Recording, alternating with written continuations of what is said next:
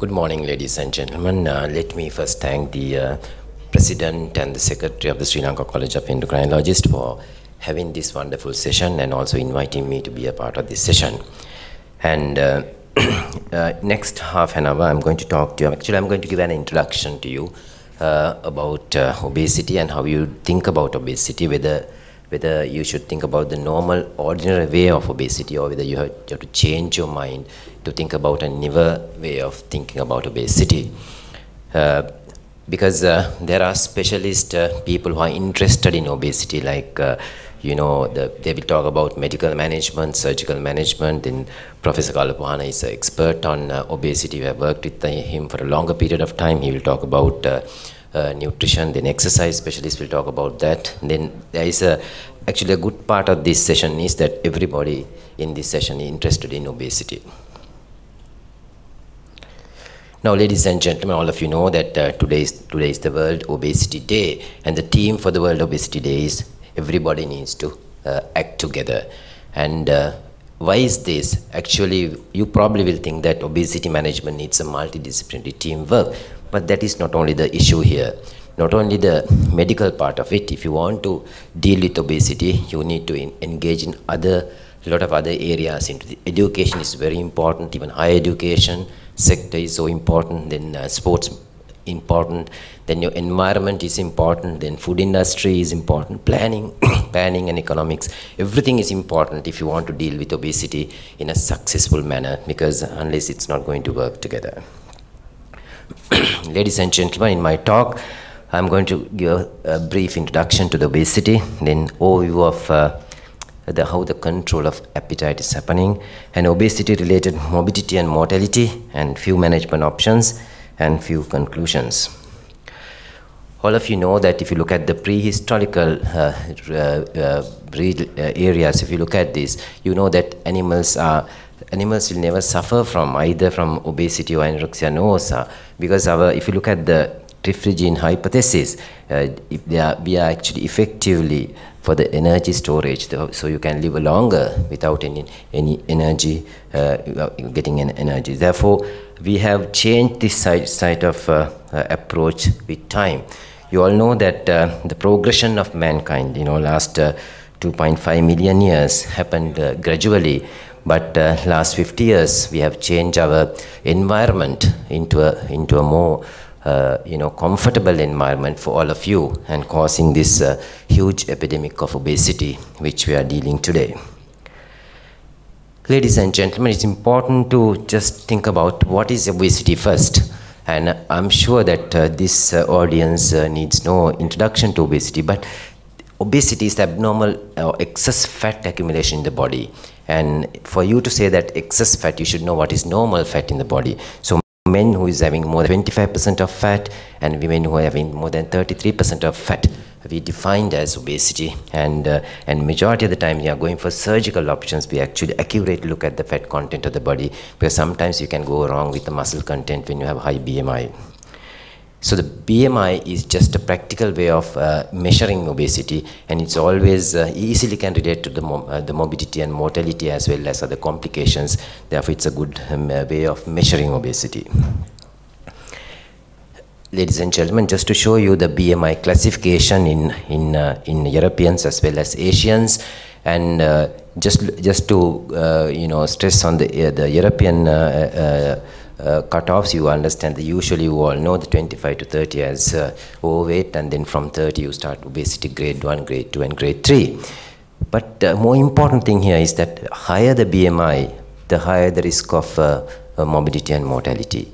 And if you look at the Europeans and the Americans, they have about 2 or 3 years ago published another article showing that with the BMI they are going to have a risk, the morbidity and mortality risk calculation by using a complication of diabetes. We have 1 complication of diabetes, mild, 2 complications, moderate, 3 complications, severe risk of obesity. So dealing with obesity, especially looking at a risk of obesity causing other complications. So Europeans and Americans, they use the complications of obesity as a risk of measuring the risk of obesity, and it's good for them because it's more actually if you look at the data, it's more associated with the complications. But when you look at the the obesity risk in the Asians, it's slightly different.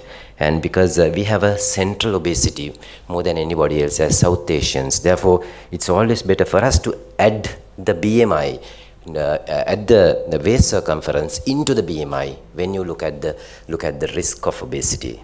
When you have a same BMI with a normal waist circumference has a low risk of obesity, and when you increases the waist circumference with the same BMI, you have a higher risk of obesity. So I think it's always better for us to look at. That's why we actually, for Asians, we always say it's nice to look at your face from the mirror, but look at the whole body from the mirror. Then you get an image of your whole body that will stimulate you to do more exercise and maintain your weight. So what is BMI, ladies and gentlemen? BMI is a cutoff of a mortality cutoff. That's very important to understand. Now, if you look at the BMI, when it is increasing more than 25, actually mortality increases. And so BMI cutoff is taken from the mortality data. If you look at this New England Journal data, especially here, you look at this corner, you have the males, and the other corner you have the females. You will understand whenever there is an increase in BMI, there's a huge increase in mortality when you go more than 25 of BMI. What that means is that when you have obesity like diabetes, you are going to lose some years in your life because this causes increased morbidity and mortality. Therefore, we know what is diabetes. We know that diabetes cutoffs are how the cutoffs have been taken. Further, if I just tell you how it happens. Now, if you look at a cohort of patients who are having 70 years of age with a higher BMI like 40 to 50, actually about 40% of people will live at 70 years of age. But when you have the same age, 35 to 40 BMI, 60% of people will live at that age. And when you have a lower BMI, about 80% of live at the age of 70 years. So that's what the mortality data shows us. Therefore, we have to be very clear that the obesity increases the mortality. This actually stimulates people to look at whether obesity is just a condition or just another disease which can give rise to most of other complications.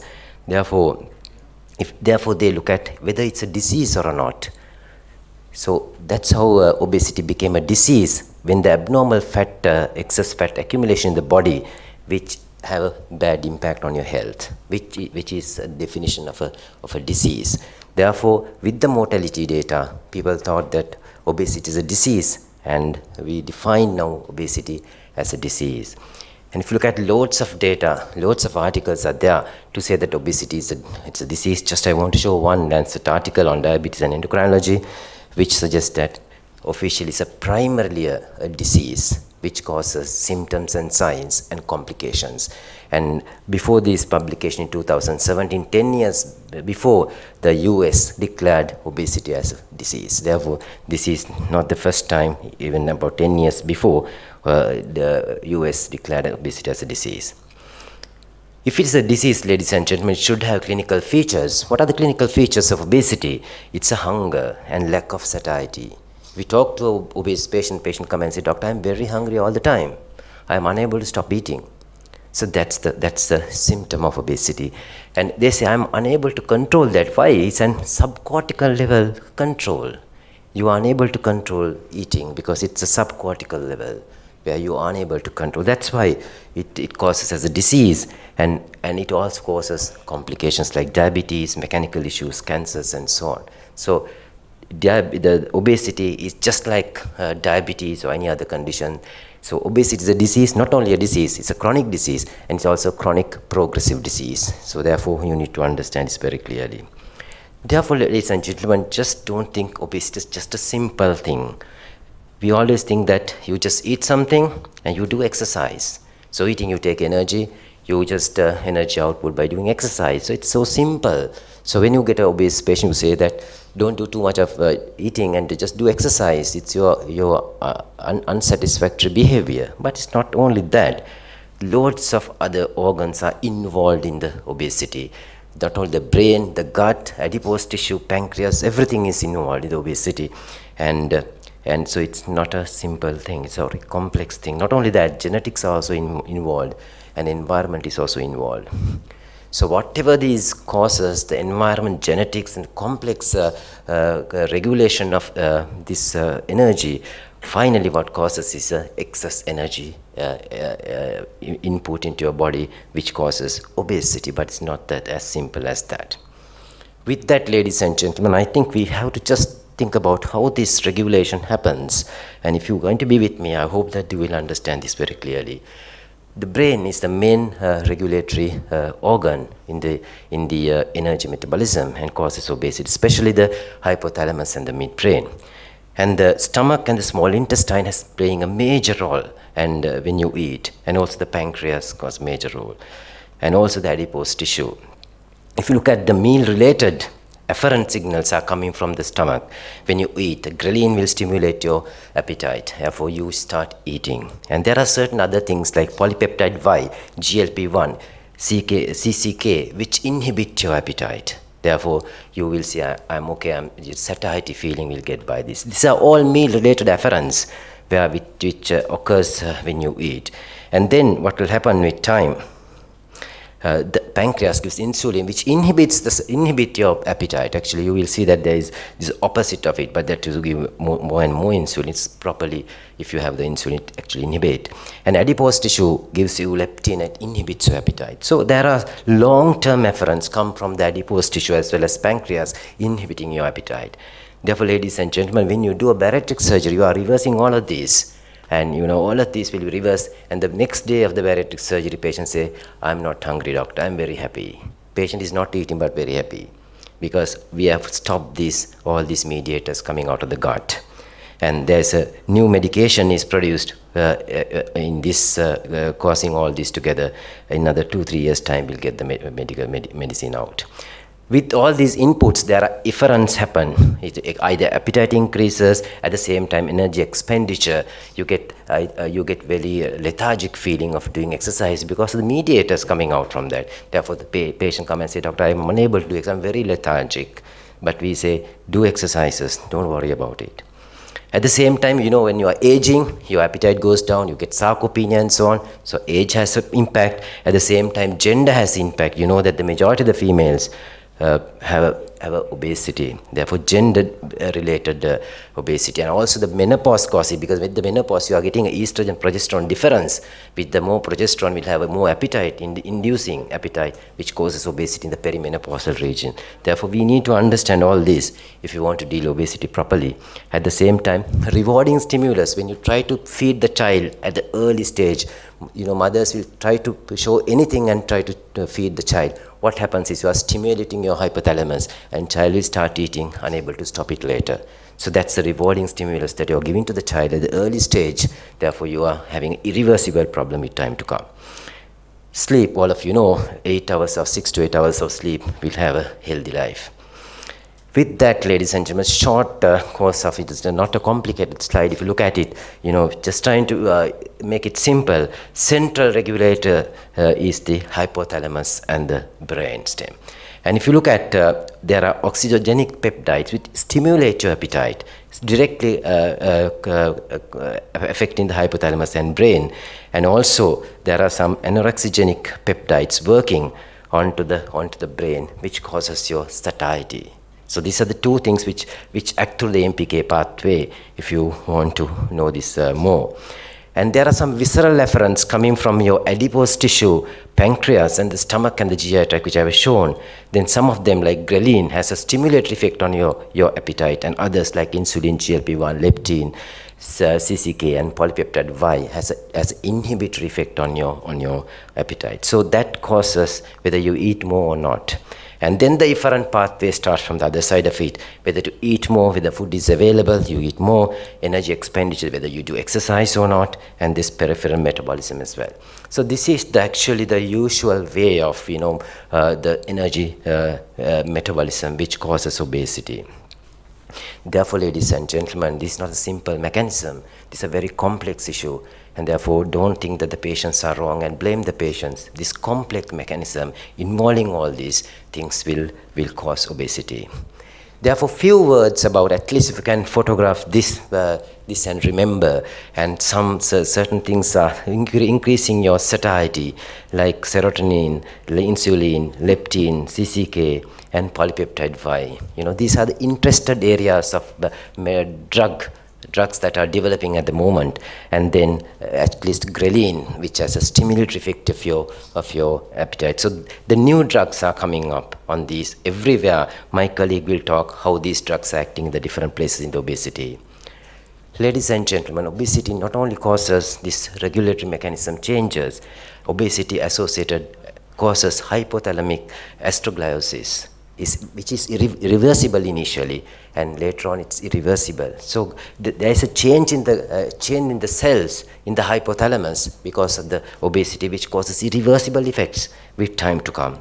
And if you look at the high-fat feeding rapidly induces hypothalamic inflammation and glial cell activation. So this is a huge process of inflammation that you are triggering. And if you have diet-induced obesity, induces the brain inflammation and hypothalamic astrocytosis. So there is pathophysiological changes happening in your brain when you get obesity. Not only in the brain. When you look at the adipose tissue, there is a local inflammatory response happening in the adipose tissue, changing the adipose tissue in a different way that you will never be able to reduce your weight with time to come. So adipose tissue, which has a huge change in the adipose tissue with changing your obesity. Therefore, ladies and gentlemen, there are inflammatory links between obesity and metabolic disease. You know already that how the brain affects the astrocyte inflammation, and then how the liver causes fat deposition. Not only at muscle causes, there is a lipid deposition in the fat, and also the blood vessels there is a fat deposition, and pancreatic cell death happens when there is a fat deposition. Inflammation happens in the pancreas.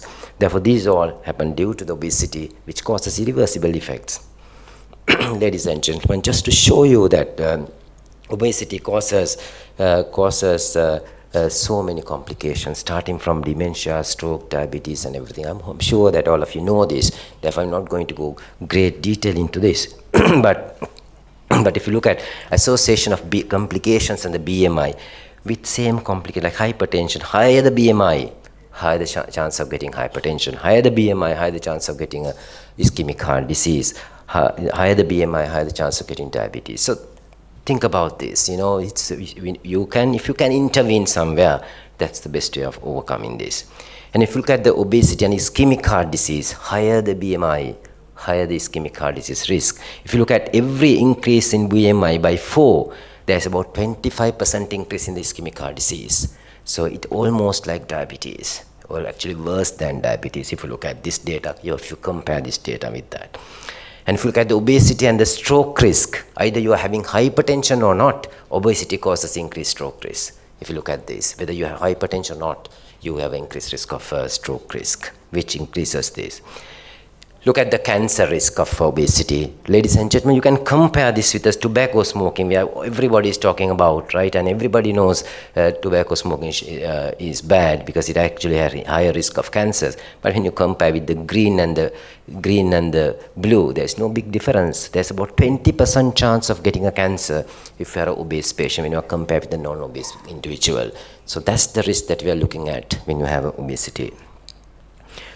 Obesity and NAFLD, there's a huge increase in NAFLD when you have obesity.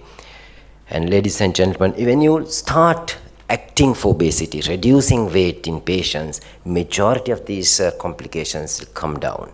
And that's the nice way of looking at it, and more positive way of looking at it. So obesity, do you want to get into the normal BMI is the issue. When you have a 35 BMI, are you going to get to normal? When you have more than 100 kilo woman, are you going to get into a zero figure? No. Answer is no, we can't do that. So we have to understand that. So just data showing achieving normal BMI. When you look at this graph, you will understand higher the BMI, you are unable to achieve the normal BMI. If you have a higher BMI or higher weight, you are unable to achieve a normal weight. Whenever you see a patient, that's the difference in clinical management of obesity. If you look at a 130 kilo woman, you are not going to get 100 or less than 100 for sure. So that's the difference in clinical management. So higher the BMI, difficult to get into the normal BMI. But lower the BMI, you have a higher chance of getting into the normal BMI. Either you are a male or a female. So what is clinically meaningful weight loss? Is about 5 to 10% of weight loss is called as clinically meaningful weight loss. So you look at this, the same BMIs. If you want to have a clinically meaningful weight loss, higher the BMI, you do better. So when you see a patient who has 35 or 40 BMI, you are actually looking at a clinically meaningful weight loss of 5 to 10%, which is achievable, and even the patient satisfaction is there. Is it worth doing it? Is it worth doing it is the issue. So when you have a BMI 40, are you going to have a 10% weight reduction? When you have 130 kilos, are you going to have 10% weight reduction? Is it worth? Data shows us. Now, if you look at the glycemic improvement in patients having prediabetes or impaired glucose tolerance, 2.5% weight loss have a huge impact on your reversible, and 10% reduction will have almost reversible change. Now, if you look at the glycemic improvement in type 2 diabetes, about 2.5 to 15%, that's a tremendous improvement in your glycemic. Actually, that's the maximum you can achieve with the weight. And if you look at the triglycerides, HDL, sleep apnea, all about 10% weight reduction gives the maximum outcome of the complications. So look at this. So very, very good data. And if you look at even a hepatic non-alcoholic liver disease and all, 10% weight reduction is perfect in getting into less complications. Therefore, ladies and gentlemen, even I just want to show that something else, let's go now to in polycystic ovarian disease and subfertility, 10% weight reduction gives you a massive outcome, right? Therefore, try and promote that. Therefore, ladies and gentlemen, majority of the patients when you are clinically managing obesity, 5 to 10% weight loss, which is a clinically meaningful weight loss, should be the way forward, unless you can't do that.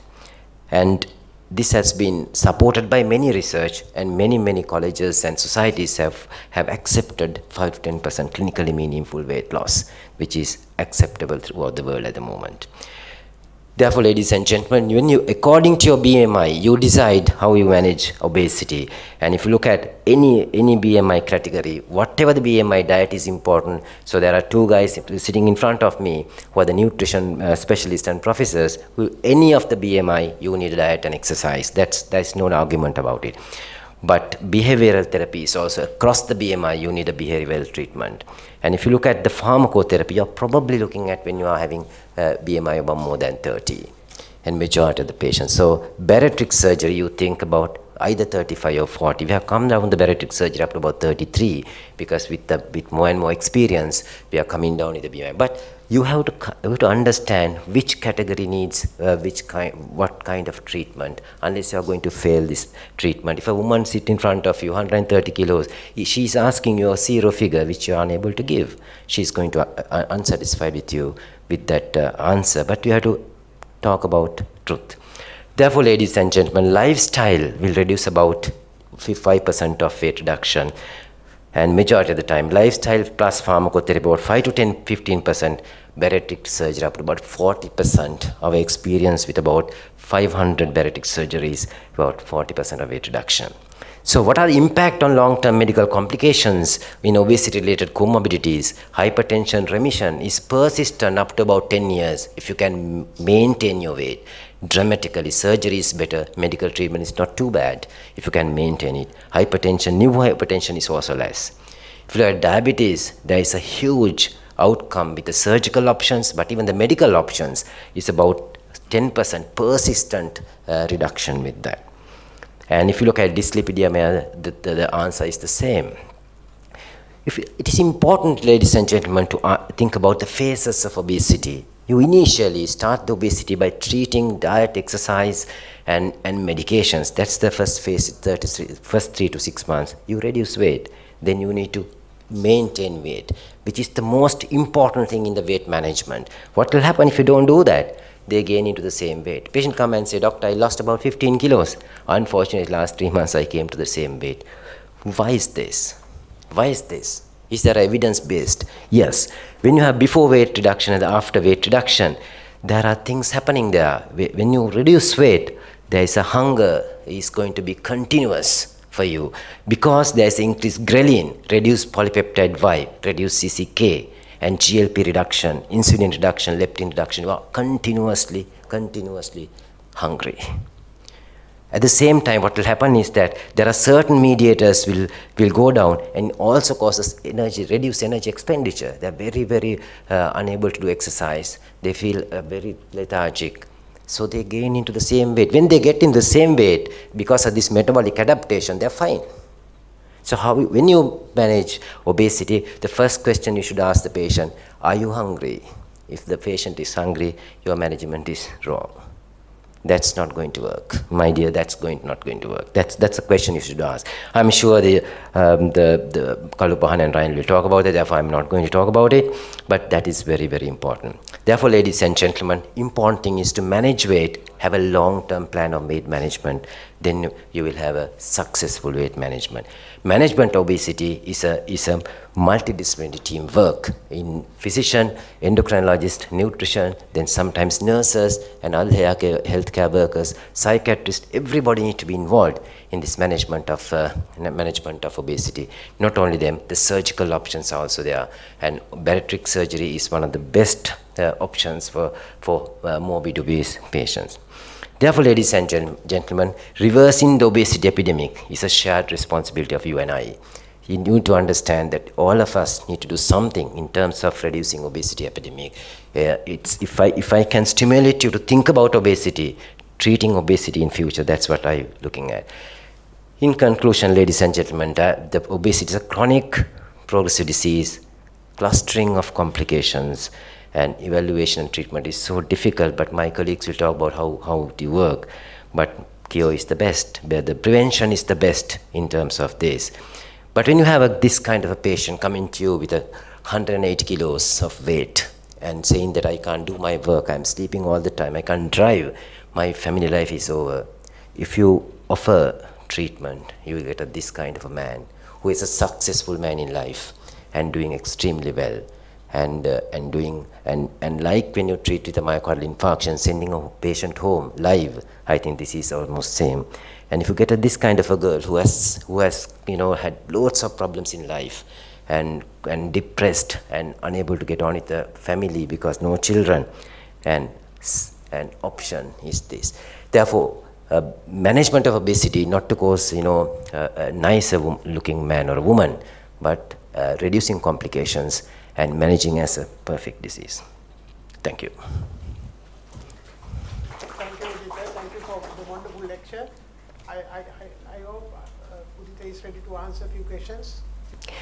Not really. That actually, if you can, usually weight reduction. Now, earlier when you have a weight reduction, we says that have a gradual weight reduction, because people thought that the fatty liver disease worsened and so on. But now there are enough and more data to suggest that there's nothing like that.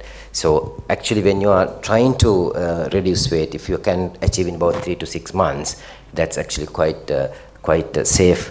And then the thing is to maintain the weight is lifelong.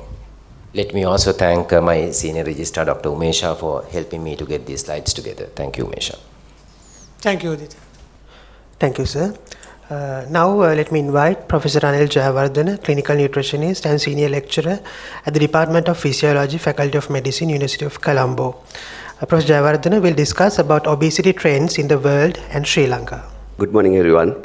And first of all, I must thank Dr. Guru Singh and the organizing committee for inviting me for this wonderful event. And I think we have done Obesity Day probably 5-6 years before in the SLM, but after that we couldn't celebrate it in this kind of level. So it is really a national need. So I'm very glad that Endocrine College now has came forward and start this workshop on the lecture series on the obesity trend. But when I took the program, I saw it's a very complete. There's a nutrition part done by the renowned nutritionist or our nutrition professor, and there are exercise sessions. There are medical aspects also covered for the endocrinologist, and there are surgeons. So I was thinking, what should be my role? So my title was probably like a trend of the obesity world and Sri Lanka. I'm not a really epidemiologist or something. So but justify to this talk as well as not to overlap with the many other speakers. So I will discuss mainly about the Sri Lankan evidence, which is very important for all of you, because obesity is a quite associated cultural aspect also. Probably what we do in the Europe, we cannot apply here. But I don't go for the detail of management, which is beyond my role, but surely I'll discover the local evidence. So there are a few things I want to declare before this presentation. I don't have any conflict of interest with the food industry or pharmaceutical industry, but in this presentation I have some conflict of interest, so I'll be a little biased for our research, and most of evidence is coming from the Faculty of Medicine, University of Colombo. And during this presentation, of course, I will discuss about the global context to some extent. Then probably the important part for us is a South Asian context, because we are a little different to the probably white Caucasians or Negroid or Mongoloid. So probably Sri Lanka's obesity pattern is very relevant for the South Asian pattern. And then the Sri Lankan picture, which is very important for all of you. And surely I discuss about prevalence and trend and associated factors and body composition, BMI cutoff, which already touched from the Dr. Bulugahapitiya, and body weight perception. Probably that's kind of unique thing, because now we have several programs here, and I can see over 100 audience. But when you go to the outside, people think obesity is a sign of the prosperity, or they like to be obese. So what we are doing here may not be useful if you don't understand that. There are a lot of local data also related to obesity. You can use that for your future work also. Finally, we can't forget about the COVID. We are in the middle of two pandemic, probably COVID pandemic, as well as there's obesity pandemic also. So there's association between both. So that also I discuss at the end. And very comprehensive data coming from this article in 2019 for the Lancet, and they analyze over 100 million children, adolescents, and adults, and they found very simple thing. In the 40 years before, in 1975, obesity is very low. They didn't measure obesity here, they came with the BMI, mean BMI of the population. You can see most of countries are probably dark yellow or maximum like orange. So even orange is a BMI of like a 25. For the most of these orange countries are coming from the Europe or North America, those are Caucasians. So that was quite normal for them. It's not really obesity. And you can see our areas. And South Asia is very, very light, because actually we suffer mainly undernutrition or underweight in that time, not obesity really. But after 40 years, what we can see, all these developed countries, and especially North America and Europe and Australia and some Latin American countries, are quite close to red. That means their BMI, mean BMI population, has increased to over 30. And most of them are either overweight and obesity in these countries. For example, like a US, 2/3 of adults are obese, either obese or overweight. So it's like a big problem. It's like not like any other health problem, because it's everywhere. If you take a population 100, there are like 30 people with the overweight of over 30, and another 30 with the BMI of over 25. But if you take Sri Lanka or like a South Asian country, it's not that scary. So that's also quite interesting, because African countries and South Asian countries are not very dark here. So probably our mean BMI is a little less. It's clear from this data also. Now you can see in the 2075, and mean BMI of the some regions are higher, especially the Central and East European countries or developed countries. After 20 years, 40 years, you can see same pattern. Probably you can see a little more Middle East countries also in the after 40 years, which was quite low in the beginning. But still, South Asian countries, you can see those are this light pink or orange color dots are actually South Asians. So we do not have very high BMI. So what we can see here, actually like one of take-home message, there's a clear evidence, there's a global trend of obesity, but South Asia not a hotspot according to these data. So it's really true, because we know diabetes is a main cause of the death in this region, and cardiovascular diseases and non-alcoholic fatty liver. So we have a lot of obesity-related health issues. But according to these data, no, not such a thing.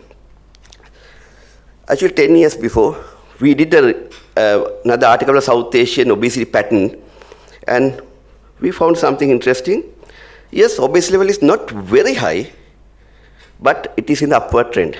These are quite old data. You can see there are like a 1990 to probably 2005. The prevalence has doubled, but it's not very high compared to Europe. And very recently, and we came up with another review for the current obesity report. We found obesity is very in the different part. For example, like India, some areas only 11%, some areas like 30%. So it's depend on the area of residence, like whether they are living in the urban area, rural area. But generally, if you take obesity, we have used Asian cutoff also, which is not very high value. So what you can see, they are not very high. So probably you'll be surprising why we are talking about obesity very much, because it's not very high in this region. And if you take Sri Lanka, this data comes from the Professor Prasad Katulanda, it's not very high. It's only 9.2. So this is a BMI cutoff at 27.5. And that's a national level data. So there's something actually missing. Because when we see the South Asian obesity, it's not actually general obesity. It's not a gross obesity. It's mainly central obesity. And these data, again, very recent review from the Endocrinology and Metabolism Journal, and we found some countries, central obesity is over 70%. And even you can see in these stories that many of us have a central obesity. So that's something different, which we don't see in the Caucasian population. They are quite big, they have muscles, and they have weight, and BMI is high, but probably they don't have such a metabolic problems. So what is a South Asian pattern I want to highlight here? We have an increased trend, but it's not general gross obesity, it's like abdominal obesity. So I will show the Sri Lankan data also. So this is very different picture. Now if I move for the Sri Lankan data, this is the only national level study we have done 2005-2006 by Professor Prasad Katulanda. No one can do this kind of study after that. This is the huge study, consists of 5,000 people. And later on, I revisited a small sample of that. What we saw that, according to Asian cutoff, which is we took like a 23 and 27.5 for the obesity, we have a overweight of 22.6 and obesity 7.2. And if you take a 9.2, sorry. And if you take a Caucasian's cutoff, it's a 60.8, there's a BMI 25 and 3.7. You can see the BMI is only, obesity is only 3.7 in this population. Overweight is high, but we are not very big. But we have a lot of metabolic problems. And there's another interesting factors also. We have very different pattern. Now in the developed countries, people who are rich, educated, who are living in the urban area are thin. People who are living in the rural area and uneducated people, they're actually obese or they have more fat. But Sri Lanka pattern totally different. You can see, and in here, if you take income pattern, and those who have highest income have a highest odd ratio for the obesity, which is totally different to Western or other world picture. And if you take education level also, people who are educated have a higher risk for the obesity compared to who are uneducated. People who are in urban area, like cities, they have a higher level of obesity, which is not we see in the developed countries. So probably obese patients are educated and rich and probably living in the suburb or developed areas. So this is a very different pattern when you compare to the other part of the world. So you have to handle like that also because they are educated, but they are still obese. There's some reasons for that, because they have a purchasing power, because they have money to buy food and eat. But in those developed countries, everyone can buy food. They can easily buy a KFC, which is only $2 or $3. But here it's expensive food. So poor people cannot buy that. Or people can buy even normal food. So that's why poor people are thin and obese people are, rich people are obese. And if I plot this Sri Lankan trend, early data coming from the Professor Devaka Fernando's study in 1990, and which is not a big study, but it has both urban and rural population. And later on, 2006, we did a study, and 2011, another study, and later, and Dr. Somasundaram, Professor Kalupana's team done another study, which is like a main urban area, like Colombo area. But you can see it's very scary. Last 2 decades, the prevalence of obesity has increased several times. You don't see this kind of trend in the other part of the world. If you take even US, the obesity level is high, but trend is not high. They have quite stable obesity prevalence now. But in Sri Lanka, it has an upward trend. So what is another take-home message? Yes, prevalence of obesity has reached to really dangerous level in Sri Lanka. So what you learned in the first lecture from Dr. Bulugahapitiya, our patients have a risk for these all metabolic problems, like diabetes, you name it, hypertension, metabolic syndrome, dyslipidemia, and everything, because it's like a pandemic now in the globally, and Sri Lanka is like a real health issue. And this is already shared from the Dr. Bulugahapitiya also. So, and those senior endocrinologists and some nutritionists, we get together and we came with a cutoff. In that time, we didn't have much data, but those expert group came up with a lower BMI cutoff. I think that was a really wise decision, even it's done like 10 years before. But health ministry did not appreciate that in that time, but I think now every doctors who appreciate the value of this, having a low BMI. Why it's important?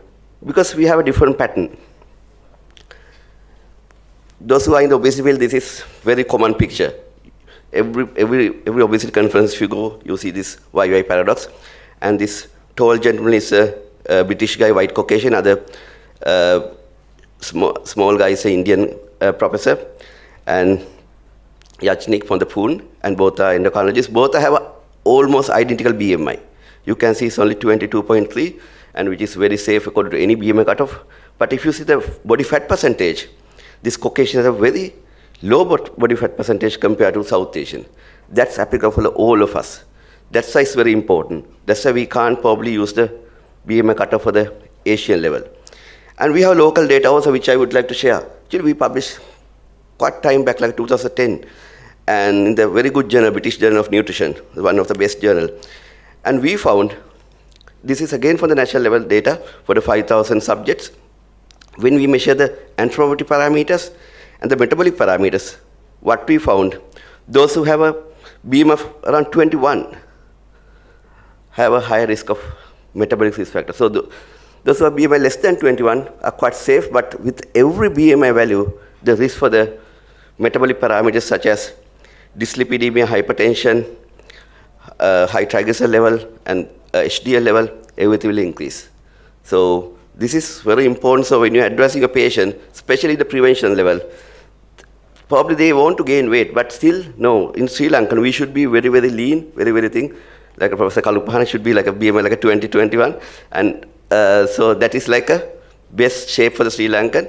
Of course, we don't have much muscles, but that's fine. If you don't get a heart attack, so you can live longer if you don't have muscle at all. So that's our data coming from the metabolic parameters.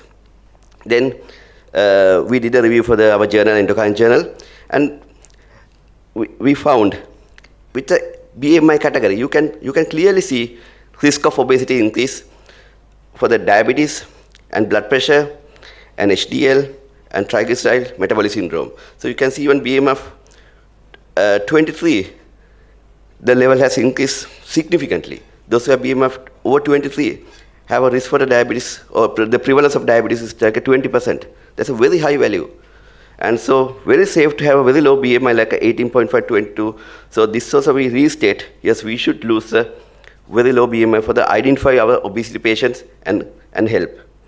Later on, like 2 years before, we came at the body composition data also. Here we use a deuterium dilution technique. That's a gold standard method to measure the body composition community sample. And this is like a free living sample for the like a national data. And what we found, for Sri Lankan, to get like adequate amount of fat, our BMI should be very, very low. In other words, I'll show this one. Now, already Dr. Bulugahapitiya shared about obesity, cutoff, really cutoff, because BMI is anthropometric parameters. there will be a bodybuilder who has a lot of muscles, but BMI should be high, but that person is not obese. So really obesity parameters is having excess body fat. So that's a real thing. So if you measure the body fat versus BMI cutoff for the female, and he used 33, yeah, there are some people use like a 35, and at the BMI 23, Sri Lankan female get a 35% body fat. So probably 33% of body fat, probably less than 23 also. It's quite wise to use a lower BMI cutoff here. And even male, 25 is a cutoff, fat percentage of 25. So BMI should be around 22.8. So we have a local data now to justify having a lower BMI cutoff is safe for regarding metabolic parameters, regarding body composition. What we don't have at the moment, like a longitudinal data about the mortality. We don't know people who are lower BMI die early or they live long. We don't know, but with the global data, we can see those who have a high BMI, yes, high risk for all diseases as well as mortality. So what is other take-home message?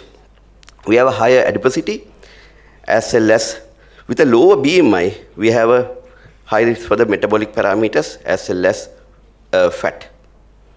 Now I'll move for the little interesting area, which we didn't discuss very much in this kind of forum, body weight perception. When I'm searching the obesity in the old Ceylon photos, when you Google it, you will get a lot of old Ceylon photos. Everyone is very, very thin. No one is obese. So only this gentleman in the middle look obese for me, probably because of the clothing, but still he look obese. But he's the most powerful person there. And to make him more powerful, he used some cloth to make him big. Same thing happened in my wedding. So I was very thin that time, but I had to wear a lot of clothes to make it. I'm a little big, that wedding suit. And even I couldn't go to toilet with that. But that's a Sri Lankan context. So we believe this village officer, Gammula Dani, is a rich person. Surely he's a rich person. He's the healthy person because this Veda Mahata, everyone supporting him. And he doesn't die because of the snake bite or anything, because he has a lot of support. He doesn't die because of the nutrient deficiencies. So he lived longer compared to those poor workers. And they look very, very thin. So we had a body weight perception. We think this middle guy is a probably influential or rich or healthy person compared to those thin workers. So we have that actually in society. We still have, if you talk to your grandparents, they still like you to be little chubby, your children to be little chubby. That's not their mistake, because in the past, many of us die because of the malnutrition. So they have seen people who are big and they have more muscle, more energy stores, they survived. So because of this context, we want to do a study, again like 10 years before, and we measure the body weight perception and weight loss practices among Sri Lankan adults. Because we are talking about obesity, we are having obesity day, but if you go to a society, we don't know what is their perception. So that's very important. To change their mind, you have to know about their baseline data. Actually what we found, around 50% knew about their weight and height. So many people do not know about their body weight. So if they don't know about the body weight, if they don't know about the height, they don't know anything about their BMI. Even they know BMI, weight and height, still 50% did it wrong. So they don't know actually accurate body weight and accurate body height. Only 25% knew their accurate body weight. So this is the Sri Lankan context. So if you ask the people, they give height and weight, but it's wrong probably. So if they don't have a right idea about their own anthropometric parameters, you can't change it.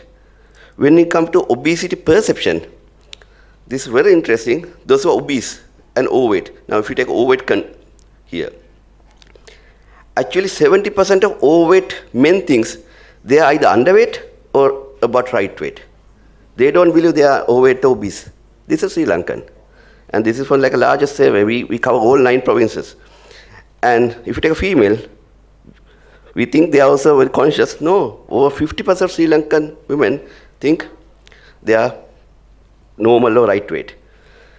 And I'll skip this one. And if you take a cardiac patients, now we know the obesity is a very strong risk factor for the cardiac disease, but it's worse there. If you take a obese or overweight cardiac patient, only 15% think they are overweight and around 85% thinks they are normal weight or they are even underweight.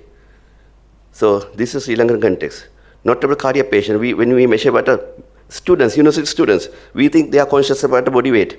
No, they are also not. 50% of overweight university students think they are in the normal weight or underweight. Now we can see general population, the cardiac population, and university student, they don't pursue this as a problem. Even those who are obese and they come to nutrition clinic, this is a very recent publication published like a few months before, and 10% of them think, these are obese patients actually, think they are normal. So this is a problem in Sri Lanka. Very poor weight perception, very common in Sri Lanka. An awareness program, like here, this is a professional program, but all of you should go to the ground level and change our people's behavior. Otherwise, they don't lose weight. I'll quickly go to a few local data, because probably it will be useful for you. And we found waist to height ratio is the best parameter to identify metabolism for our population. So if someone's waist is less than half of their height, which is a very good parameter and which is actually better than the BMI or waist circumference or waist hip ratio. So that's a good parameter, and you don't need even a scale for that. You can take your height and you can take your waist, still you can get idea. And now, like we encourage everyone to have a balanced and varied diet also. Because if you take the same thing every day, probably you don't get all nutrient. But this is another problem. When you have different food, we have find with a diet diversity, people who are eating different food, they have a higher obesity because of the food intake. Probably now, yesterday also you had a good lunch, probably you get a better buffet today, you will eat more food. Because there you get a lot of food variety. So the same thing. So this is very important for the application also. When you want to go weight loss diet, you better go same thing, but it's a balance, same thing every day for the week. Then the appetite will reduce. So that you can easily lose their body weight also because of that. But still it's balanced. There's a vegetable, there's a protein, there's rice, but same thing. So you can see Sri Lankan data, the diet diversity and food varieties is actually risk factor. Another Sri Lankan data, actually there's over 100 weight loss products apart from the medical drugs. Now there are licensed drugs like Olistat, but apart from that there are over 100 weight loss supplements in that 3 months we found. Probably there are hundreds of the weight loss supplements in the market, none of them are effective. There are no real drugs. All these things are actually waste of money. I think Dr. Bulgahapati already shared about Sri Lankan experience, and this work done by the Dr. Bulgahapati's and Professor Tejan's team.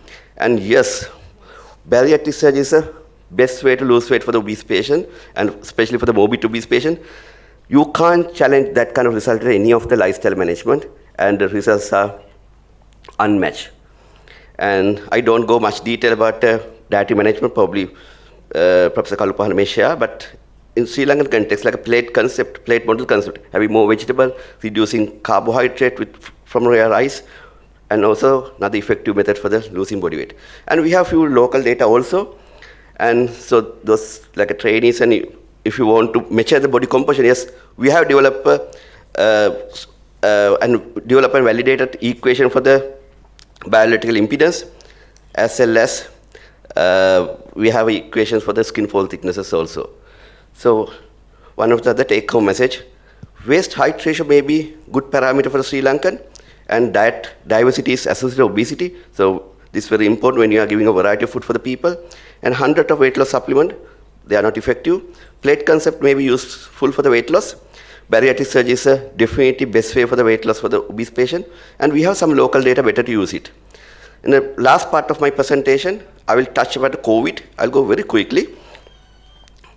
And because we can't forget about that. Actually, that study shows, this study we did before getting this vaccine and everything. So there's no essential vaccine, and most of countries have a travel restriction and more or less same policies. And we found when the country has a higher level of obesity prevalence, they have a higher rate of infection also that time, and compared to the country with a lower prevalence. So they are associated. These are ecological data. So don't think this is like a cause. So you have to interpret it very carefully. But these are quite eye-opening data. And similarly, for the mortality, which is very important in the COVID, in the early part of the COVID, and those countries have a higher BMI, have a higher mortality, but especially countries with a higher income have a little less. Now, if you take a Qatar or Saudi, of course they have a high BMI, but same time have facility compared to Latin American countries. They are quite middle income countries. They don't have much facilities. But the countries with lower BMI have actually very low risk for the mortality in that time before vaccine and policy changes happen. So what is the reason for that? With obesity, we all know it reduces your cardiorespiratory reserves as well as it increases the risk for the immunity also. So what is it? Other take-home message is very important for today's context because obesity is another risk factor for the reducing the risk for the infection as well as mortality. So if your patient do not want to lose because of the heart disease or diabetes, but still this is another point you can encourage them to lose weight. In the summary, yes, obesity is a pandemic. In developed countries have a highest impact according to global data, but South Asia have higher adiposity and lower BMI, so making them more vulnerable for the metabolic diseases. And prevalence of obesity has increased several times in Sri Lanka last couple of decades. And we have a very unique pattern, like rich people are obese and educated people are obese. That's a unique pattern. And we should lose lower BMI cutoff to identify obesity in Sri Lankan adult. Unfortunately, we have very low body weight perception that we have to change. That's all of our duty. This is one of starting point. You learn about obesity and go to the ground level and change their perception of obesity. And we have some useful local data you can use in the future studies. And finally, yes, obesity is a risk factor for the both COVID infection as mortality. And I'd like to acknowledge my mentor, Professor Prasad Katlanda, as well as my colleagues, Professor Priyanka Hanatung, and my international supervisors and partners like Professor Anup Mishra and Andrew Hills. And of course, these things is not possible help of my research students and research assistant. Thank you for your kind attention. Thank you very much, Professor Anil, for that very informative and very interesting presentation. Actually, it's really interesting to hear that the body waist circumference to height ratio is taken as a denominator of the obesity demarcation. So I would like to ask you whether it is globally accepted and widely used, and whether there are differences between for the Caucasians and Asians, and whether there are any cutoffs specific for the gender base. Yes, it's a very good question. Actually, there's a group working on this area also in the world. So this is widely recognized now. There's a cutoff also. It should be, your waist should be half of your height. So if someone's waist is more than half of your height, consider high risk. If it's less than half of your height, it's considered less risk. And it's very easy. You don't need even a scale. You don't need even stereometer. If you have a tape or even you have a string, you can take your height and you don't have to measure it and bend it. And if it's a, if 2 point touching, that means you have a less risk. If not touching, that means you have a high risk. And of course, there are meta-analysis and everything shows which is applicable for the all ethnic groups. Yes, yes, that's another advantage, because sometimes BMI people believe because of the muscle mass, men should be less risk compared to women, but and waist also there are two different cutoff, but here only one cutoff for the both gender. Thank you very much. Any questions from the audience to Professor Anil?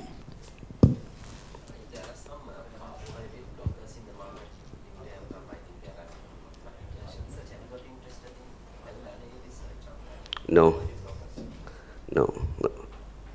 We have done studies of like cinnamon and things, but those are not also very effective in the weight loss. But effective, we have done the clinical trials of cinnamon and zinc. Both are effective for the controlling glycemia, but obesity-wise, there's no significant effect. Sir, thank you very much for your excellent presentation, sir. Sir, is there any research that obese patient expectation from the doctors? So when a patient comes, obese patient, what they expecting from the doctors? Is there any research available? To my knowledge, we don't have, but in the clinical practice, like Dr. Buluga said, they want to be normal. All obese patients, they want to be normal, so that's almost impossible.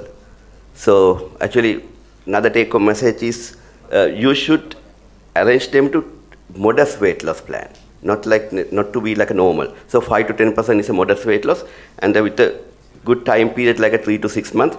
It depends, if someone is only 70 kilogram, that patient has to lose only 7 kilogram. You don't need the 6 months, probably 3 months is sufficient. But if someone is like 120 kilogram, probably you need like a 6 months to lose weight.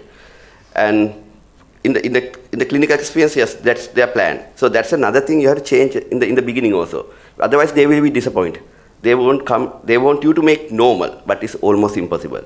And most important part of the weight management, I think our coming speakers will discuss, but it's not a weight loss. It's a weight maintenance. That's the most important part of weight management. And there are many diets. It's common in the market. And even now there are Facebook groups with like over 200,000 people with this keto diet, and there are very odd diets. But you can't practice this kind of diet for the longer period. So that's really useless. You should be able to eat food, and we get a pleasure from the food.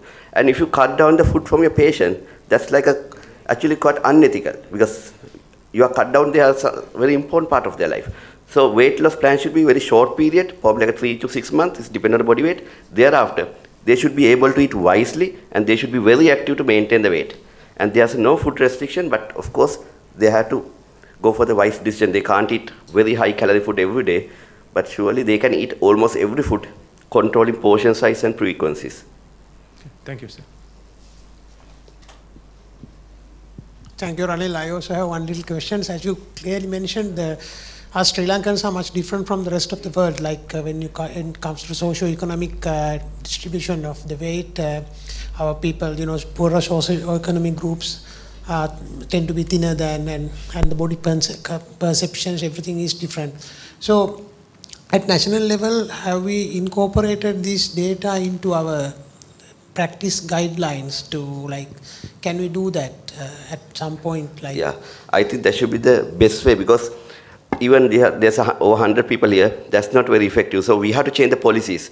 Now, like Endocrine Society did for having a lower BMI cutoff, then probably we need to have an education program or some strategies to change our people's behavior about the body weight. Because they still believe it's big, especially it's very common in childhood population, because like a chubby child is considered very healthy, but they are quite unhealthy because they end up with a metabolic problem. So I think at the moment, to my knowledge, there are no such a program in the health ministry level, but those who are active in that field, actually better to transfer that kind of message to the ground level, like MOH level and midwife level, and change our Sri Lankan people's behavior. That's the most effective way. Prevention is the most effective way. This obesity epidemic we can't handle by endocrinologists or nutritionists now, because we need everyone's support, because it's an epidemic in the country now. So now let's move on to the next discussion for the day. So this will be on childhood obesity, and this lecture will be delivered by Dr. Sumudu Senaviratna, pediatric endocrinologist attached to the Department of Pediatrics, Faculty of Medicine, University of Colombo.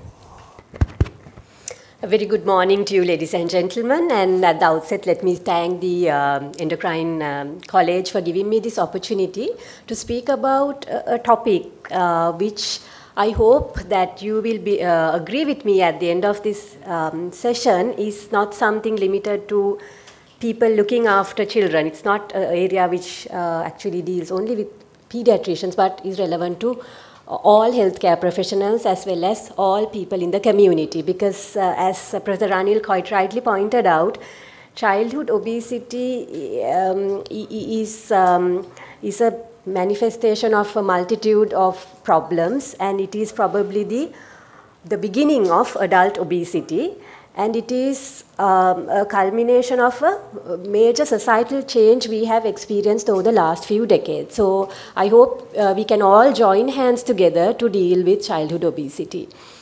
So as the previous speakers quite rightly pointed out, obesity has been increasing at a tremendous rate over the past 4 decades. So this is data from 1975 to 2016.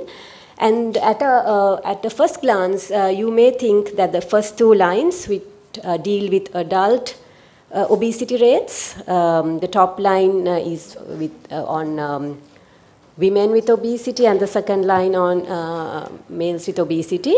Though the numbers are very much larger when you compare the adult population, if you just look at the increase in the childhood obesity rates from 1975 to 2016, you can see that the rise has been almost tenfold. So from 6 million children in 1975, or 6 million boys in 1975 to 74 million boys in 2016. So the increase or the rapidity of increase is very dramatic. And some of you may have been born around those years, 1975 onwards. So you may recall that when you went to school, I don't think that 10% of our classmates were obese. But now if you look at Sri Lankan schools, we have very high obesity rates, and the global obesity rate is 10%. So we are talking about staggering numbers of children being afflicted by this condition.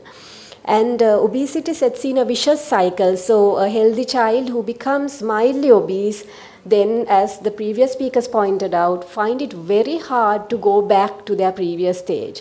And if we don't intervene, the mildly obese child will become moderately obese, severely obese, and then be the obese adults whom we are seeing. So I think it starts from very early life, and we should be looking at targeting the prevention of obesity and the very early stages of obesity. And I think that's the importance of looking at childhood obesity in a wider forum such as this. Now, children who suffer from obesity face a multitude of problems, and one of the first problems and one of the most major problems that afflict them is the psychosocial impact of obesity. So low self-esteem, depression, eating disorders are among the first manifestations of obesity in childhood. The psychosomatic impact is pretty dramatic. This is, a global kind of perspective, but I will speak a little bit on my personal experiences as we go along. In addition to that, we all know about the cardiovascular problems like dyslipidemia, hypertension, and diabetes. And we are seeing type 2 diabetes in children as young as 10 years, something I did not see 10 years ago. So even type 2 diabetes is now becoming an area of pediatric practice as well. So that's the kind of trends that we are observing in Sri Lanka today. And in addition to the endocrine problems, they also have increased tendency to develop asthma, very poor exercise tolerance, which in turn makes them less prone to exercise, kind of setting in a vicious cycle. And children too suffer from musculoskeletal problems and a multitude of multisystemic involvements as well as adults. So if you look at the causes of obesity, we all know that lifestyle plays a major part, and of course there is a genetic component. Very often when we see children being referred for obesity, they have either one or two obese parents. So I think there is a strong genetic tendency, but however, what we must remember is we cannot differentiate between common genes and common lifestyle when you take a family, because those parents may also have behavioral factors which led to their obesity, which is now kind of the same lifestyle that the children are also leading. So genetics and lifestyle are very well established risk factors for obesity. And I would like to talk about a different aspect, and that is in utero program, which is now being recognized as again a major contributor to the causation of obesity. If we take lifestyle, we know that it's a simple disbalance between energy intake and energy expenditure. But energy balance is regulated by the hypothalamus and many neuroregulators in our body. So what causes a lifestyle change to bring about a change that overrides the homeostasis of our body? For instance, if we take sodium levels, we can ingest a lot of salt, but we would maintain normal sodium levels. But what happens in weight? Why is it being overridden by our lifestyle changes? And one of the factors which I believe is leading to this is in utero programming. And that deals with babies who are exposed to maternal undernutrition or maternal overnutrition or gestational diabetes during their in utero life are programmed or their weight management or weight control is dysregulated. I don't have much time to go into that in detail, but there is a lot of data emerging which proves this point. So this is just a very basic diagram showing, depicting this change. So if you look at the main diagram, what we see is we see trouble at both ends of the birth weight spectrum. So if I just ask you all to take a moment and think back to what your birth weight was. And if you find that you were below 2.5 kilograms at birth or more than 3.7, 3.8 kilograms at birth, maybe you were born with an increased tendency to develop obesity type 2 diabetes. And that is something which affects all of us. We are all, born in the same manner. And so I think it's very important to recognize the importance of this when we talk about obesity management. If you look at the lower graph, this is more recent data from 2012, including more than 600,000 people from 26 countries globally. And you can see now the initial graph shows birth weight against the risk of obesity. And you can see in the second graph, where you are looking at more recent data, the right hand limb of the graph is showing a dramatic increase. That is the high birth weight range. And you can see that now the balance, though we initially spoke about undernutrition and fetal programming by the Barker hypothesis, which I'm sure many of you are aware of, currently the biggest problem we are facing is maternal obesity and maternal diabetes leading to adverse fetal programming. And and this starts before conception. So if the mother is undernourished, then the baby is exposed to fetal undernourishment. And if the mother is overnourished either before pregnancy or she puts on excessive weight gain during pregnancy or she develops diabetes during pregnancy, then the baby suffers from fetal overnutrition. And both babies who are small and large, exposed to undernutrition or overnutrition, we have very good epidemiological data that they are the people who are more prone to obesity in later life. So effectively, that sits in an intergenerational obesity cycle. So this is not only genetics, but also due to fetal programming. So even if a thin lady develops later onset diabetes, obesity, before she starts a reproductive life, then even though she may not have a strong family history of obesity and diabetes, she will propagate or set in a vicious cycle by the fetal programming. And these children will be exposed to fetal or neonatal obesity, and they start manifesting childhood obesity as young as infancy. So we are seeing a different trend. When we saw children who were exposed to undernutrition, they developed obesity in adult life. But when these babies are exposed to overnutrition, they start manifesting obesity very early on. And we are seeing a huge surge in young children presenting with obesity. Most of them have been exposed to maternal obesity or diabetes in utero. And so these children then continue to be obese adults. And with that background, I would now like to share some of my experiences and a practical approach to how we deal with obesity in childhood. And I'm thankful to the previous speakers for setting a very scientific background to what I'm going to say today now. So firstly, when you see a young person who is presenting with obesity, we need to assess the degree of obesity. And I agree very strongly with what Professor Ranil mentioned previously, that our population has no perception of whether they are obese or not. So most of our referrals come from children who present to the OPD for other diseases, and the MO and the OPD picks up that they are obese. So when they come to me, I ask all children who present to me, do you know why you came to this clinic? And about more than half of them have no idea. So it starts with making them realize that they have a problem. So I think we as healthcare professionals need to be very alert, because it is a problem that our population is not aware of. And I think it stems back to the olden ages where bigger was thought to be better. Culturally, people do believe that big kids are healthy, and it's a huge misconception. So if you talk a little bit more about the assessing the degree of obesity, so it's very important to actually go back. This is a very practical point, but you need to calculate the age from the date of birth, because our population again has various ways of calculating their children's age.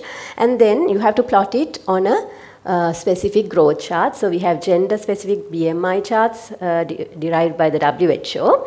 And again, I would like to highlight some of the factors brought about by the previous speakers' presentations. Now, the BMI cutoffs we use for children are based on or extrapolated from the cutoffs for the global population. And these are so we take children whose BMI is above +1 SD as overweight, those whose BMI is above +2 standard deviations as obese, and those with a BMI above +3 SD as severely obese. How are these cutoffs derived? They are extrapolated from the BMI at 18 years of age. So a child growing along the +2 SD line would, as an adult, have a BMI of +2 SD, which correlates with the cutoff for obesity, which is 30 in adults. So we have not changed this definition to suit children in Sri Lanka. So we are using extrapolating from the global data and not the Asian data. And I think maybe we need to look at these things also, because we have a very special population where we are more prone to metabolic complications with a lower degree of BMI. And I have some data also which will prove this point. So moving on, so once you assess the degree of obesity, one of the important things is to exclude pathological causes of obesity. And I use this rule of thumb. Usually pathological obesity is very, very uncommon, and it is due to either endocrine causes or syndromic disease. So children who are obese due to overnutrition are tall. They are invariably tall for their genetic potential. So I just quickly screen them whether they have short stature, whether they have any learning disability, whether they look different, whether they have dysmorphism, or whether they have cushingoid or hypothyroid features. And I think that's pertinent to adult practice as well, but the height is very specific to children. So it's a very easy measure that we use. Any child who is short and obese, that's a red flag for looking for secondary causes or pathological causes of obesity. But otherwise, a majority of patients have nutritional obesity. It's very uncommon to see them presenting with obesity as the first manifestation if they have pathological obesity. Right, and then so the third thing that we do is to assess for modifiable risk factors in these children's lives. So there are 4 main factors that I use, which is based on my practice. So there are 4 reasons I believe that children in Sri Lanka are becoming obese. And in no particular order, firstly, excessive rice intake. So huge amounts of rice being consumed, and this is encouraged by their parents, their grandparents, who think they need rice to exist. So that's the conception or a kind of perception in our community. And in addition to that persuasion to eat, then children are exposed to food advertising targeting high fat, high sugar and sugar containing foods, processed foods. So on one hand, they are being told to eat more carbs from their all the family members. And on the other hand, they are being targeted by food advertising companies advertising unhealthy food. So children are real target for obesity. And in addition, certainly with the COVID pandemic, we are seeing screen time going up to 10 to 12 hours per day. So massive increases in screen time. And at present, it also includes the educational time as well as the leisure time activities. So it's obviously contributing to the worsening of the obesity pandemic. And children's leisure time activities have now moved from outdoor activities to screen-based activities. So it's very important to assess what they like. So we go and explore how much screen time they have, and whether they actually play or whether they have time for play, engage in sports and other physical activities. And finally, we assess for complications. So I think these were already talked upon, and this is a basic screening profile that we conduct in any child above 5 years of age who presents. We kind of follow up younger children and if they have very severe obesity, then we will screen. And this is a graph showing the rate of metabolic complications we encountered in children presenting to our clinic a few years back. And you can see that, I'm really sorry, something has happened to the percentage. So we are talking about going from 10% to 60%. And you can see that 45% of children had fatty liver. And dyslipidemia rates were also very high. And less of dysglycemia, but these are very high rates, and 72% had one metabolic complication at presentation, very high rates. So it's very important to screen these children and at least have a baseline value so that we can use it also as part of the motivational counseling. And also we are recognizing the psychosocial impact of obesity. We recently conducted a study looking at quality of life of children with overweight and obesity and found they had significantly impaired quality of life, and their physical quality of life worsened with a higher degree of BMI.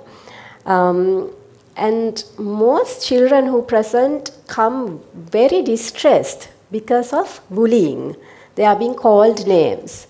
And this leads to social isolation because these children are being bullied. They don't leave the classrooms to go out to the playground and play.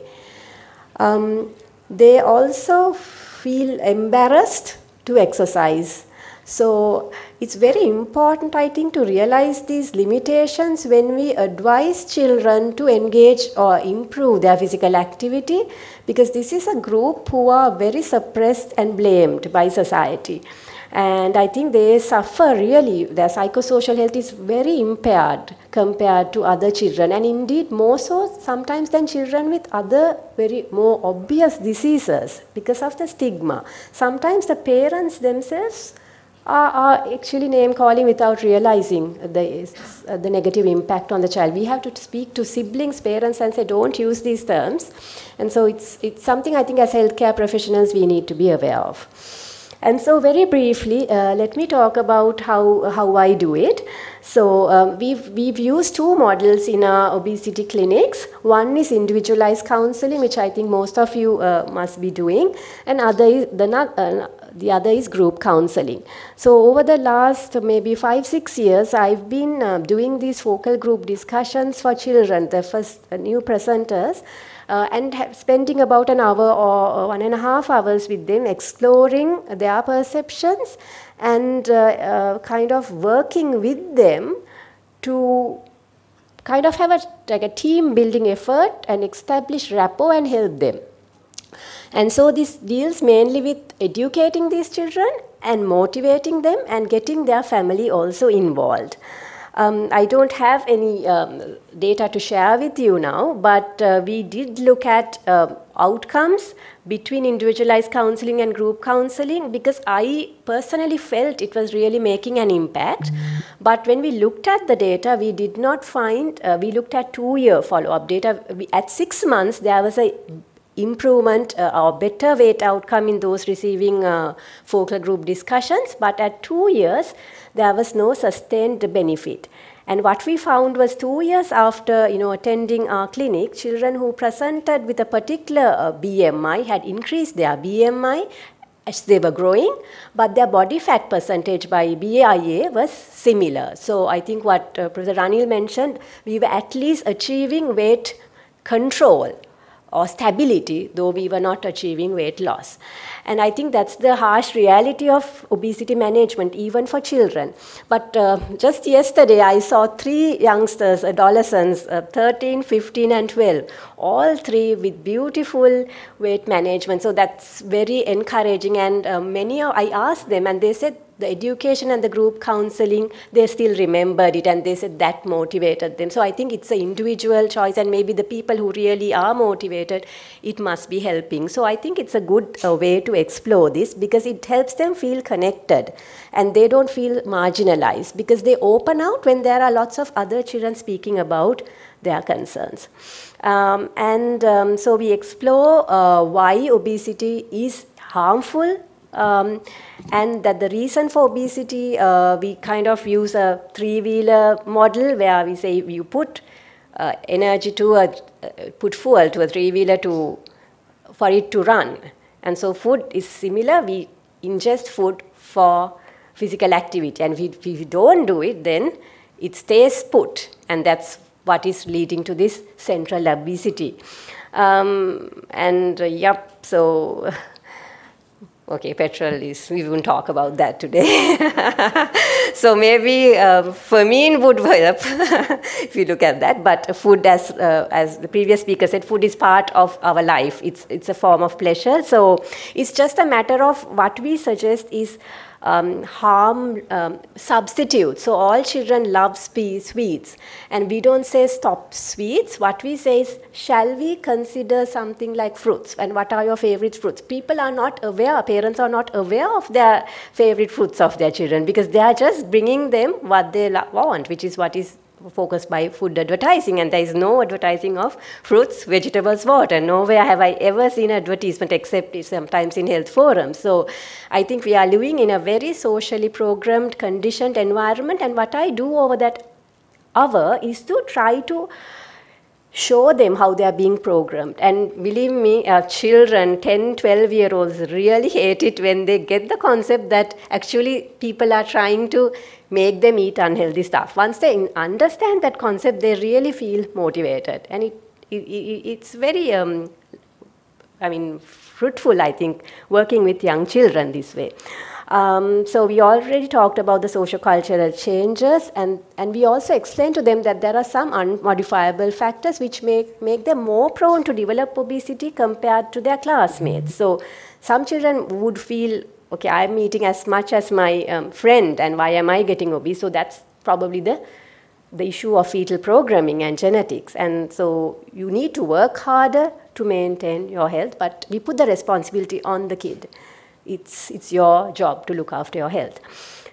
One thing that I would really like to say as a take-home message is, please do not blame children for obesity, even their parents, because we see a lot of blame being put on the mother and on the child. But this is a societal change, and we all need to work together to deal with it instead of victimizing those affected. And these are the favorite foods of children when they present to my clinic. Invariably, I just read out the list, because invariably this is what they are eating, and I haven't stopped the trade names because they are being advertised anyway. So we put in a lot of time explaining how they can do this and find out individual ways that they can do it, but in a group. And it's very important to get the parents on board, because parents are the gateway for these children to access unhealthy food. So I tell the parents, unless you provide money to your child, or unless you bring it home, your child has no access to food. So you don't blame the child, you also look at this and bring home only healthy food for the whole family. It has to stop at the doorway. And family exercise, what we encourage is most of the parents who come into the clinic with their kids are obese themselves. So I say you have to be a role model. You can't tell your child to exercise because you're obese and not exercise yourself. So we encourage family involvement, at least to a certain degree, and also try to get the siblings involved. And positive reinforcement is very important. We set goals. In children, we usually recommend weight management, maintenance, and if they can maintain their weight for 2 years, as they're growing, they will grow into their normal BMI. So that's very effective in children, but it's difficult to achieve in all cases. But that's what I saw in the children I saw yesterday. They had maintained their weight and thus grown into their height. And finally, I think prevention is the key in managing obesity, given the difficulties and the lack of pharmaceutical safe methods to reduce obesity. So bariatric surgery is not available for children, so we have only lifestyle management to offer them. And it's very, very time consuming and intense. Indeed, I spend much more time talking to a child with obesity than to any other child with a much more complex endocrine disorder. So I think all of us need to deal with it. I think every single citizen needs to be now advocating a healthy lifestyle. And I think an ounce of prevention is worth a pound of cure. There is no better words, I think, to describe the situation. So, and based on what I spoke about fetal programming, we do need to think of a life course approach. This is what is recommended by the World Health Organization. And what it means really is that we should start preventing obesity starting from the girl child, and even the father's health is now, we are seeing more evidence that paternal factors are also leading to obesity programming. So it starts with the adolescent health. A highly neglected field, I think, in all aspects of medicine, adolescent health and adolescent lifestyle. I think this is where it starts. So that leads to preconceptional care, antenatal care, and we need to encourage people to achieve a healthy weight before planning a pregnancy. And also the concept that bigger is not better. I think we all need to give this message. Bigger was better in the 10th century, 5th century, when it was a sign of prosperity. Today it's a sign of ill health. So encourage healthy foods. We have beautiful fruits and vegetables, tropical country, but we hardly ever see any advertising like this. So we need to start doing this. We've done this through the Chandi Mandi project, which we did from 2017 by the Sri Lanka Cardiovascular Initiative in collaboration with the Endocrine College and the Ministry of Health and Education, and that we've shown some wonderful results where children who followed this, who were exposed to a storybook and self-monitoring of their diet by a sticker book. We now have the 1-year follow-up data. Children who were obese at the beginning, who followed the program successfully, have achieved a reduction in their BMI at a community school level. So I think these sort of programs, we hope that the Ministry of Health and Education will support us to kind of work together with the college to kind of do a more community work.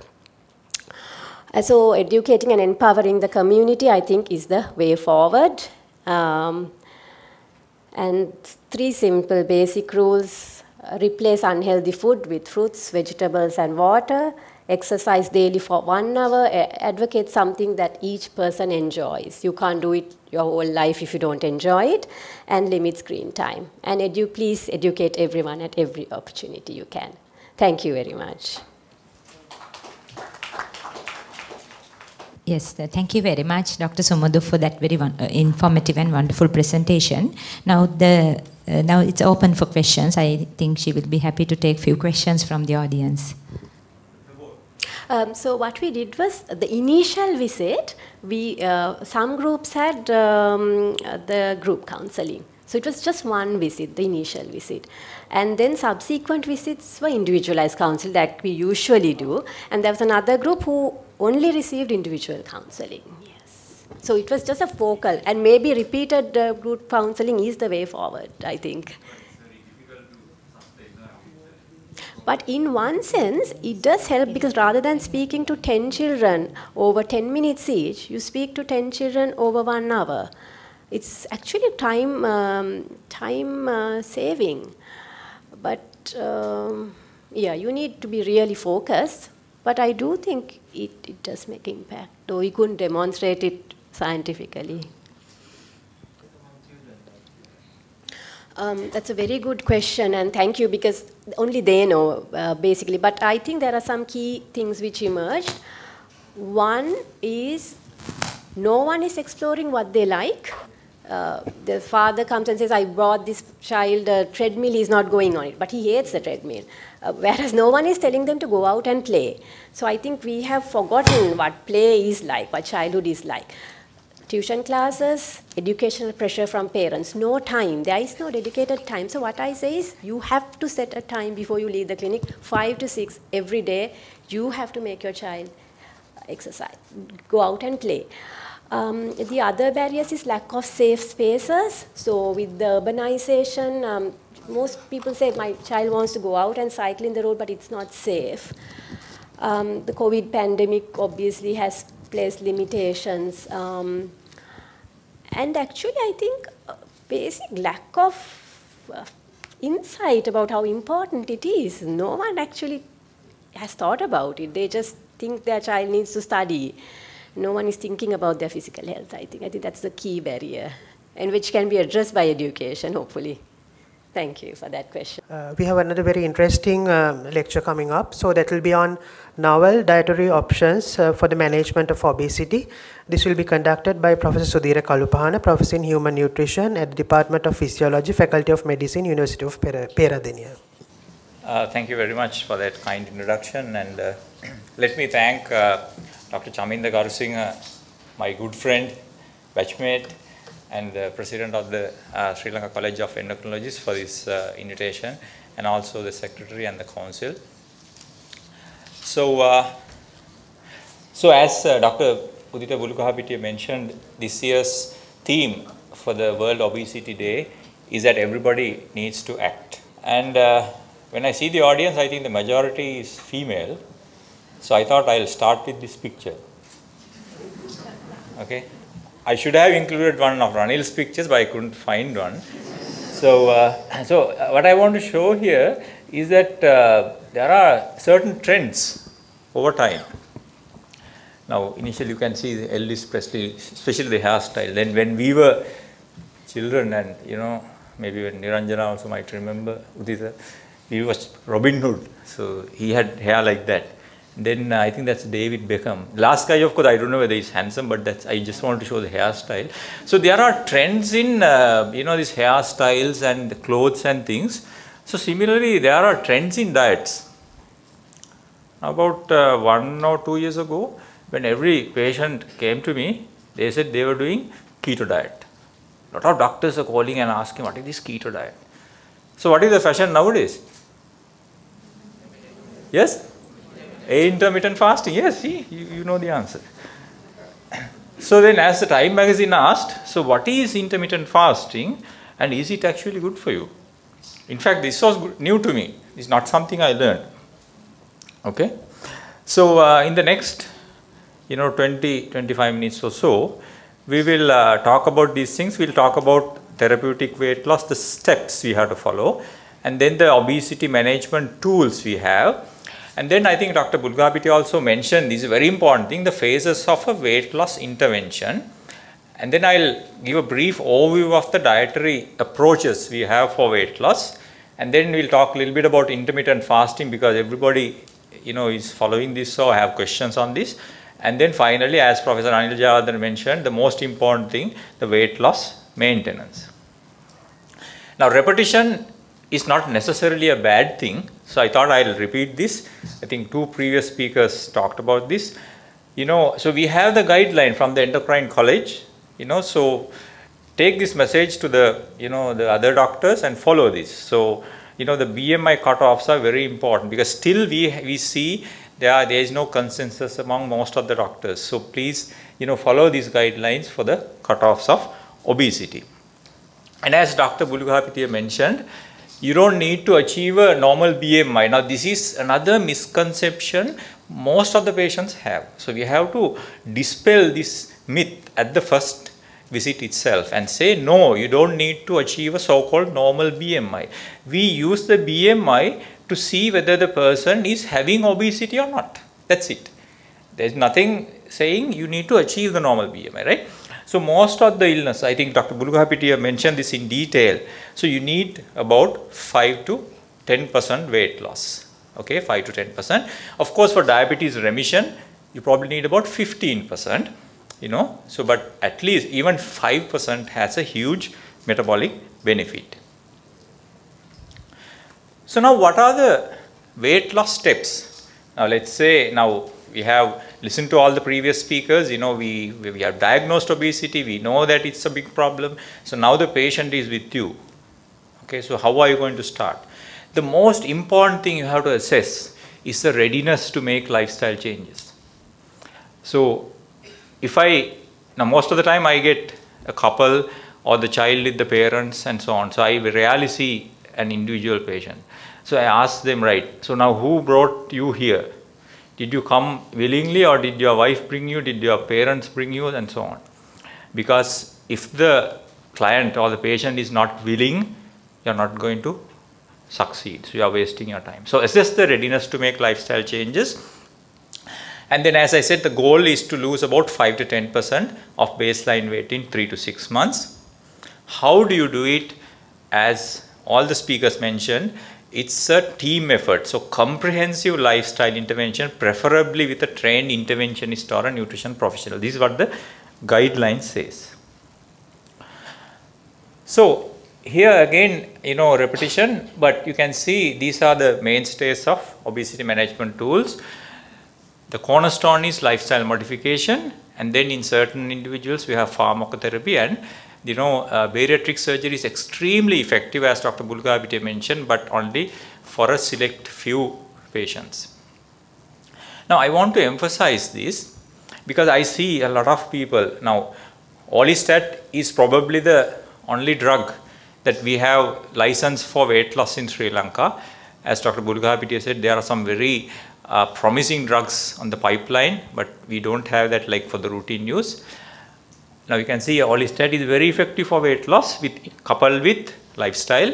And here you can see, compared to the placebo, they have lost weight. And then they switch groups. When they stopped orlistat, they regained some weight. When the placebo group switched on to orlistat, they lost weight. But what I want to highlight is, if you give orlistat, always give it with a low fat diet. Otherwise, you get nasty side effects. You get fecal incontinence. Okay, so you can get spotting.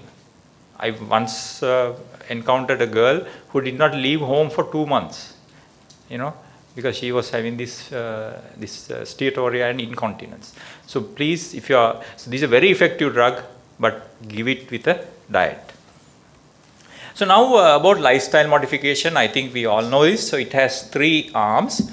So you have some dietary component, you have to increase physical activity, and then as Dr. Bulugapitiya mentioned, behavior therapy is extremely important. So you have to combine all 3 together. Now the NICE guideline about lifestyle modification states these things. We need to start behavior change strategies to increase physical activity and at the same time decrease inactivity. I think Professor Aranjan Karunanayak is an expert on this area. He will deal about this in detail. And then improving eating behavior and quality of diet. So this is extremely important. So rather than going on a diet, it's important to improve the eating behaviors and the quality of the diets, right? And then of course, to achieve weight loss at the end of the day, you have to reduce the energy intake. None of the others will work if you don't reduce the energy intake. Okay? So how do we reduce the energy intake? So that is, so how do we do this in terms of the diet? So these are the current options we have, right? So I would say the most aggressive method would be a very low calorie diet or a very low energy diet, VLCDs, that is less than 800 calories per day. by definition. And then, most of the diets are reduced energy diets. That is about less than 1200 calories. Now, I see a lot of times, when you teach students and, when you look at lectures, you calculate the energy requirement, then you calculate the energy deficit. Doesn't work. I never do that. I generally go for about 1000 calorie diet for a female or a 1200 calorie diet for a male. That's it. I mean, there's no point using, using calculations to calculate the energy requirement and so on, all theoretical. Right. And then you have the ones that I mentioned earlier, the ketogenic or the low carbohydrate diets, evidence-based, effective. Certain side effects are there, like increased LDL, but effective. And then we'll talk about intermittent fasting. All these will achieve reduced energy intake. Okay. And then, what we favor as medical professionals is the dietary patterns. So follow a certain dietary pattern. Mediterranean diet has the best evidence. DASH diet. And Professor Anil Jayawardene has done a very elegant study about the plate method, which is the only dietary pattern we have studied for Sri Lankans. So follow a dietary pattern. So all these are effective in reducing the energy intake. Now, as Dr. Gulugahapitiya mentioned, this is something we need to understand, not only us, but also the patients. There are 3 phases in a weight loss intervention. So the initial phase is the one that we really know. Everybody is only concentrating on this, the active stage or the weight loss phase. So here we have all the different types of interventions, right? VLCDs, keto diets, intermittent fasting, and then at some point you have the food reintroduction stage or the weight stabilization phase. So you can't do a keto diet, forever, no? You can do it maximum 3 months. Okay, intermittent fasting all the same. So problem is, once you stop this, you gain weight. So you need to transition into a healthy eating pattern. And then the third phase is the weight loss maintenance phase, which is, as Professor Anil and Dr. Gulugahapitiya mentioned, the most important phase. Otherwise, I will guarantee they will regain weight within 6 months to 1 year.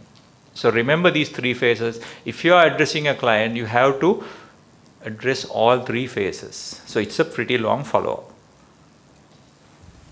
So just to touch on the very low calorie diets. So as I mentioned, that is by definition a calorie less than 800 calories per day, a fairly intensive program, but you can do this in outpatient setting. Now certain trials like the direct trial, diabetic remission trial, they use these. So the only thing is, if you are putting a patient on a very low calorie diet, you can't do this just with the regular food, because then they will be malnourished. Okay. One advantage of this method is that it will induce a certain amount of ketosis, which will have an appetite suppression effect. Now, I've never done total meal replacements. I generally do 2 meal replacements with a single meal without any carbs. So that's the plan that I generally do. And I say, I don't have data, but this by clinical experience, they will only be hungry for 3 days. From the 4th day onwards, they will not be hungry. They can manage with 2 meal replacements and a meal with vegetables and a protein. Okay, so that is because of this ketosis. So therefore, you need to use VLCD products which come in the forms of shakes, bars, or soups. Okay, so these are evidence-based methods of very low calorie diet. And the evidence comes, the most strong evidence comes from this direct trial, the diabetic remission trial. They use these total diet replacements. So again, remember they had 3 phases.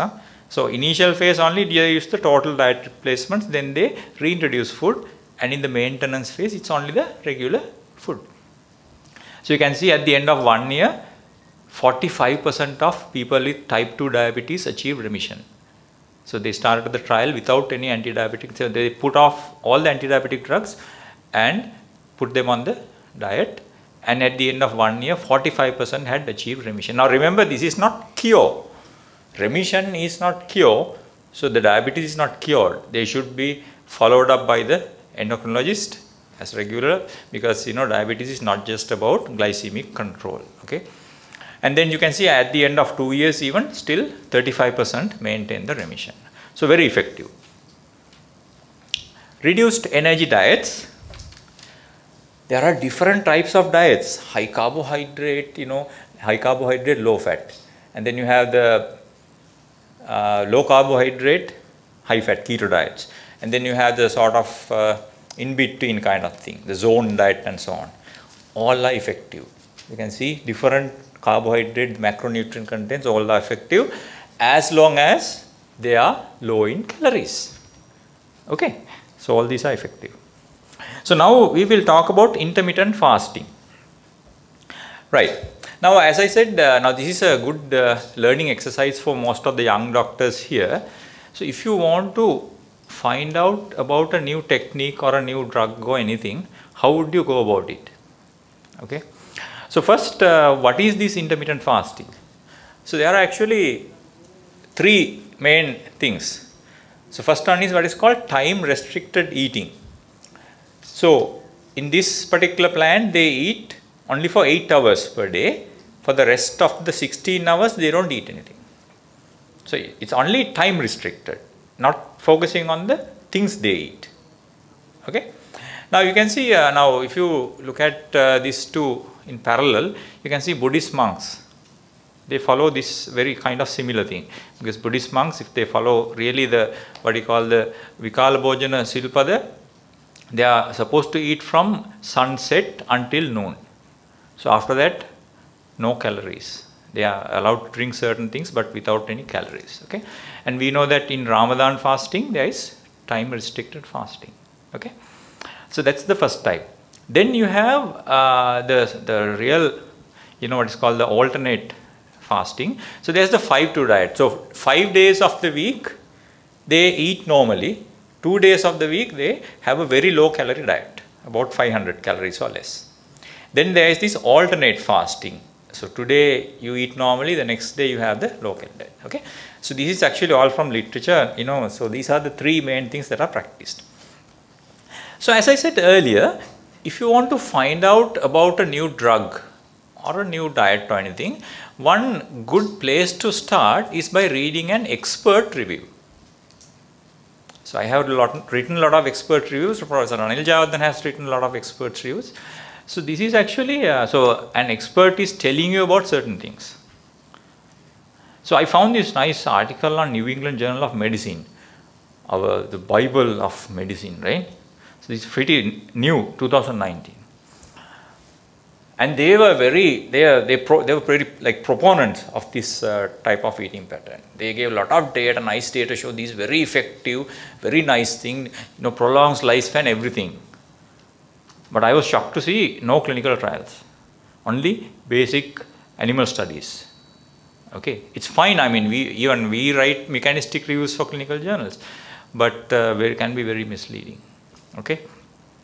Then of course you have to look at the level of evidence. So we know the levels of evidence. So look at to see whether there are clinical trials, well-designed randomized control trials. I found a couple of ones published in kind of, the other thing is like when you can look at whether they are published in like pretty good journals, right? So this is actually in JAMA Internal Medicine, pretty good journal. 2. First one is about alternate day fasting. Second one about time restricted eating.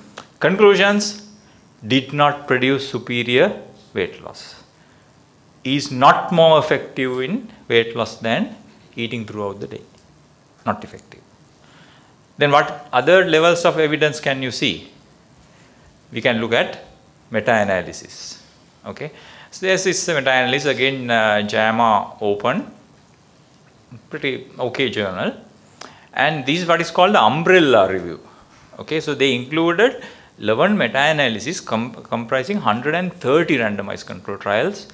They only found one study, so 1% of the studies supported by high quality evidence, which also showed modified alternate day fasting for 1 to 2 months. Only 1 to 2 months, moderate reduction in body weight. So what can you see? So we need actually good meta-analysis in this area, and I think Professor Anil Javardhan is a very good person to do this. So we need some more good meta-analysis of the area, but from what we have so far, nothing. Then another place where we can look for guidance is from professional organizations. If you want to look for an endocrine disorder, go for the endocrine guidelines. Okay. So in the United States, the American the American Academy of Nutrition and Dietetics is the main dietary guideline professional clinical organization. So what is their recommendation? I got this from their website. Intermittent fasting is not currently a recommended treatment for weight loss. Not only that, it may pose a health risk for certain individuals, like people with diabetes, women who are pregnant or breastfeeding, and individuals with a history of eating disorders and disordered eating. So I guess the message is clear. Right. Then finally, what are the other ways to reduce energy intake? Other dietary patterns. This is what we actually favor. So Mediterranean diet, is the best evidence-based diet, for weight loss, for diabetes remission in the long run, and as well as the only diet to show reduced cardiovascular disease risk. None of the other diets have shown reduced cardiovascular disease risk in the long term. So this is, the major part of this diet is it's a fruit and vegetable based diet. They consume whole grains, and then in terms of protein, they consume fish and seafood, less amount of poultry, and least amount of red meat. But they do consume a lot of olive oil also, and nuts, and they use herbs and spices. We can easily follow this diet, only with the exception of the olive oil. Okay. And you can see the evidence, the diabetic remission, they can achieve at the end of 1 year about 15%, which is pretty good. Over time it decreases, but still this is a significant increase compared to the typical low-fat diet. So in terms of the Sri Lankan context, the easiest thing, now this is my mainstay in practice, and you can see the evidence comes from Professor Anil Jayawardena's studies, the plate method.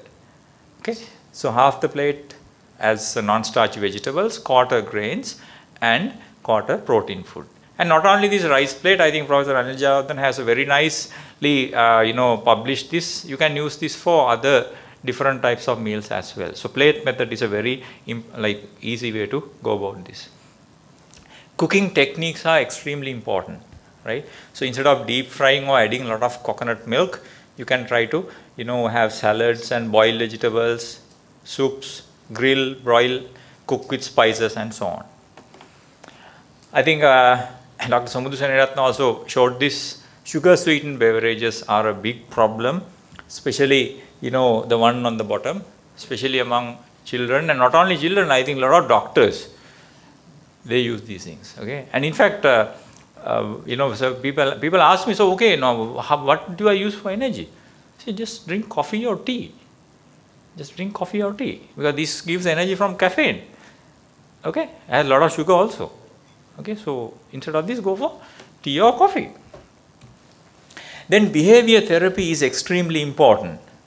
Okay, so things like stimulus control. If you have chocolates at home, you are going to eat it. So don't bring it home. Stimulus control. This guy at the bottom is a big problem. So I don't know how do you control the stimulus. Maybe you'll have to assault the guy physically or threaten him saying, don't come to our lane. I think all the time I tried to do that because I was so annoyed with that their sound. Assertiveness is something which we don't have, we lack.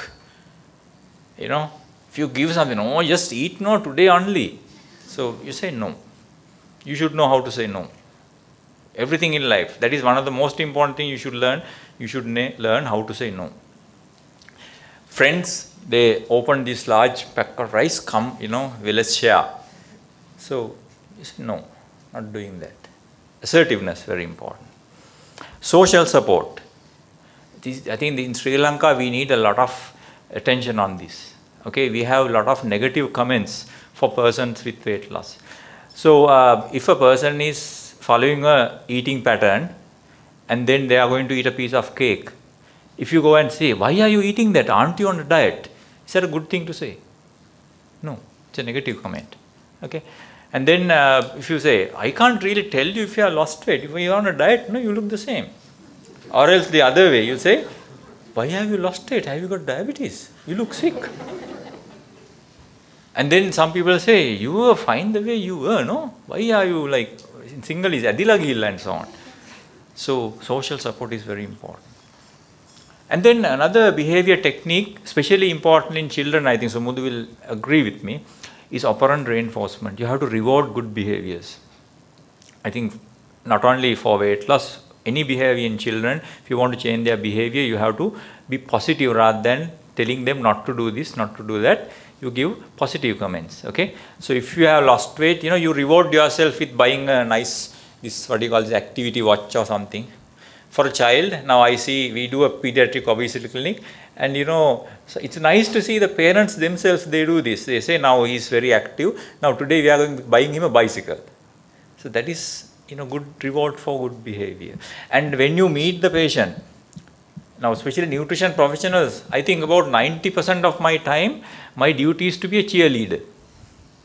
So when they come for the second visit, if they lose weight, 90% of the time what I do is encourage and say, now you've done very well. See, you lost this amount of weight, done fantastic. All positive. So that is operant reinforcement. So reward is very important. And then, finally about physical activity, I'm not going to talk about this. Professor Aranjan will talk about this. So minimize sedentary time, and guidelines he will say. Strength training is also very important. So strength training not only for obesity management. So as you can see, Professor Anil Jayawardena, so during COVID, if you do a lot of weight training, you can have not only manage obesity, but you can have a very nice, handsome body. Okay. So, and finally, so how do you maintain weight? The $1,000,000 question. Still we don't have an answer yet. So probably with the weight loss drugs, especially the GLP-1 analogs, we will have some support in this. But for now, meal replacements, anti-obesity drugs, and including a high protein diet. So having a lot of protein, and also most important thing which I have not mentioned is the physical activity is important for weight loss maintenance. So ladies and gentlemen, to summarize, aim to achieve 5 to 10% weight loss for a therapeutic benefit. Lifestyle modification is essential in every patient. Energy restriction, however or the other, will achieve weight loss. Intermittent fasting is not superior to other weight loss methods. I would not recommend. And every weight loss program should transition into a weight loss maintenance program. Thank you very much. And this is the place I work, the beautiful University of Peradeniya, a top 500 university, the only times top 500 university in Sri Lanka. Thank you very much. Thank you, sir, for that wonderful lecture, and I'm pretty sure it steered a lot of questions amongst us, and there were quite a lot of practical tips that we can use in the local setup.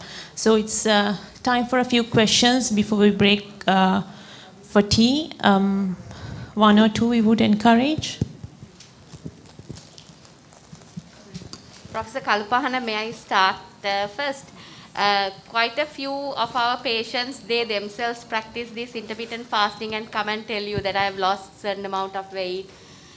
So the thing is, when you follow them, were they able to maintain it, or probably what is your experience on that? Yeah, that's a great question. So that is what I said. Now this is effective in the short term, like keto diets are very effective. So for some people that may be better than a typical lifestyle modification. But this is only the active stage. So as you said, if they have lost weight, very good. Encourage. But then you have to say, okay, now we have to focus on how you maintain this weight. So for that, you can't do this forever. So go for healthy eating. So at some point, you have to go for healthy eating and physical activity. Because they can't continue this. And in my experience also, they have sometimes come and said, I did this, now I have regained my weight.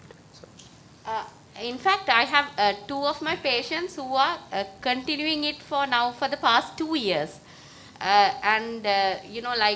From our perspective, that because of this risk of nutritional deficiency, they are taking nutritional supplements on their own. I just want to know whether this has been studied of a long-term practicing of this intermittent fasting. No, only animal studies are there. So that's what I said. We don't have data for long term. So, so that's why I said, there can be a lot of safety concerns. So I would not recommend, this method, if you are doing, you have to do it, don't do more than 3 months. I mean, that's my recommendation. I would not give it to any patient, but if they are doing, after about 3 months, go for a healthy eating plan.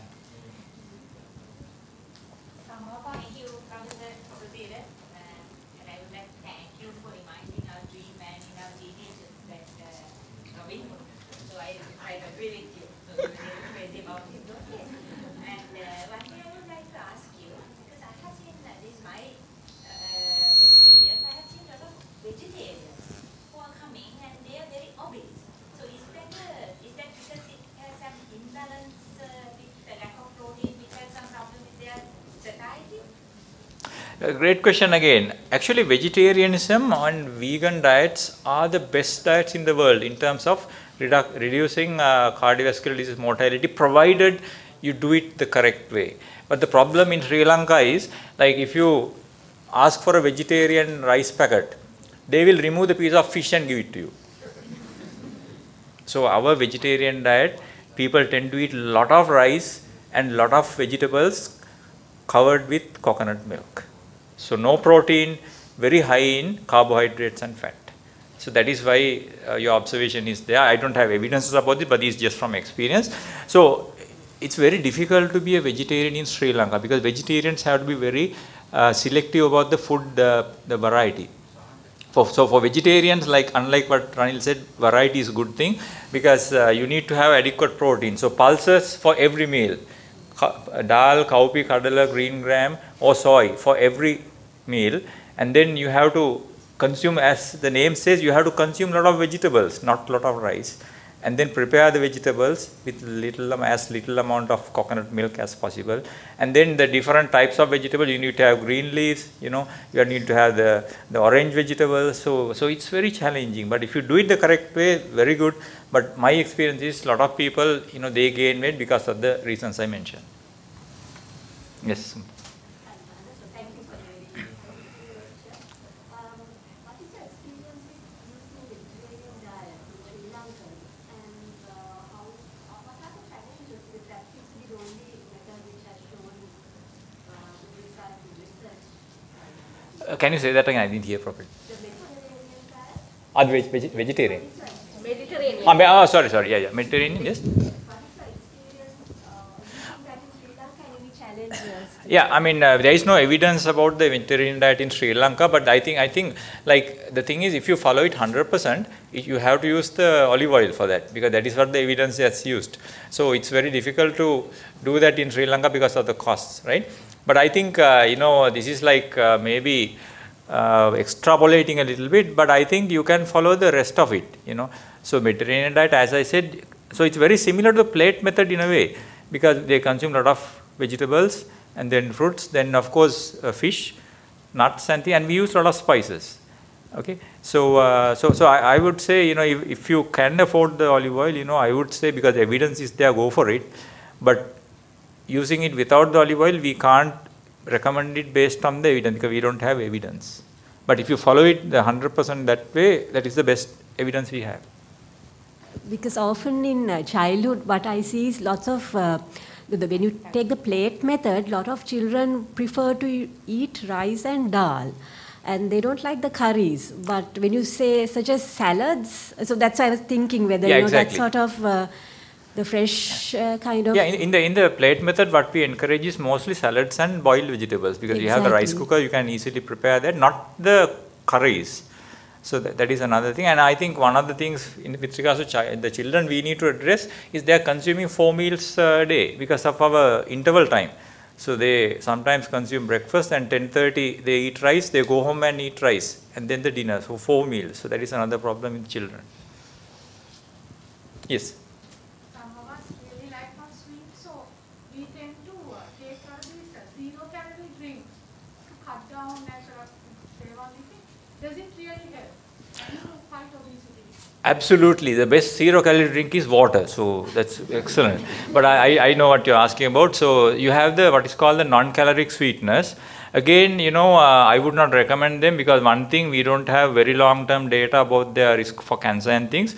But another thing, I think Dr. Bulgapiti will know this, they have been shown to be endocrine activators. So even though you don't, get calories, they are shown to increase insulin secretion. Okay, so I would not recommend this. And also, like, the idea is to reduce their cravings. So their craving for sweets can increase if you continue this. So because of all these things, I think I would advise people, even with diabetes, you can use half a teaspoon of sugar with the tea. Okay, not the sweetness. That's my, of course, advice. Yes. If I may ask, there are some favorites in the Sri Lankan diet. Just want to know what your opinion about them is. Kolakanda, Kiribat, and Pol Sambola, if you may. Yeah, so I'm sorry, I didn't have time to go through the basics of nutrition. Now, generally what I tell you is, whenever you are trying to analyze a particular food or a beverage, go by the food groups. So we have 5 food groups: grains, fruits, vegetables, protein foods, and dairy. So always ask yourself, what are the food groups? So if you take Kolakanda, you have grains, you don't have vegetables, you only have the extract, and that's it. And you have polkiri. So what are you basically taking? You're taking grains with added oil. So is it healthy? No. So no protein. So Kolakandi is not healthy. What is the other one you say? Kiribat. Sorry? Kiribat. Kiribat. Okay. So Kiribat, if you take the white rice, what are you going to have? Just the grain and some polkiri. And what are you going to eat it with? Ludumiris. Is there a protein? No. So Mungata Kiribat is a little bit better. Okay. But Kiribat in general, just a grain. And Sambola. Sambola, so it doesn't fall into a food group actually. Because it's not a vegetable, not a fruit, not a grain, not a protein food. And not dairy for sure. It's oil, exactly. So it's adding coconut, Sambola is like adding oil to your diet. Yes, don't know if they have time.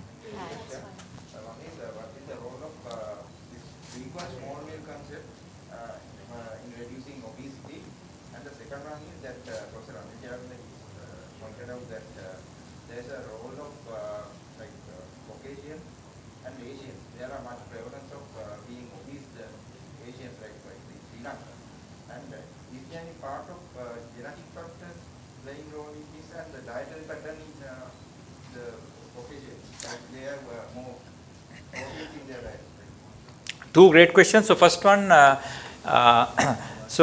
frequent small meals. So again, there is no evidence to support that frequent small meals are better than maybe having two large meals. But then for people with like diabetes, for example, to minimize the glycemic load, we encourage 3 main meals and 3 healthy snacks in between. Okay. But other than that, what I said earlier, it's a total calories each count. But then in terms of children, especially having breakfast is important. Children who don't have breakfast can be overweight as well as underweight. Okay, so especially having breakfast is very important. Breakfast means you have to have it within 2 hours from waking up.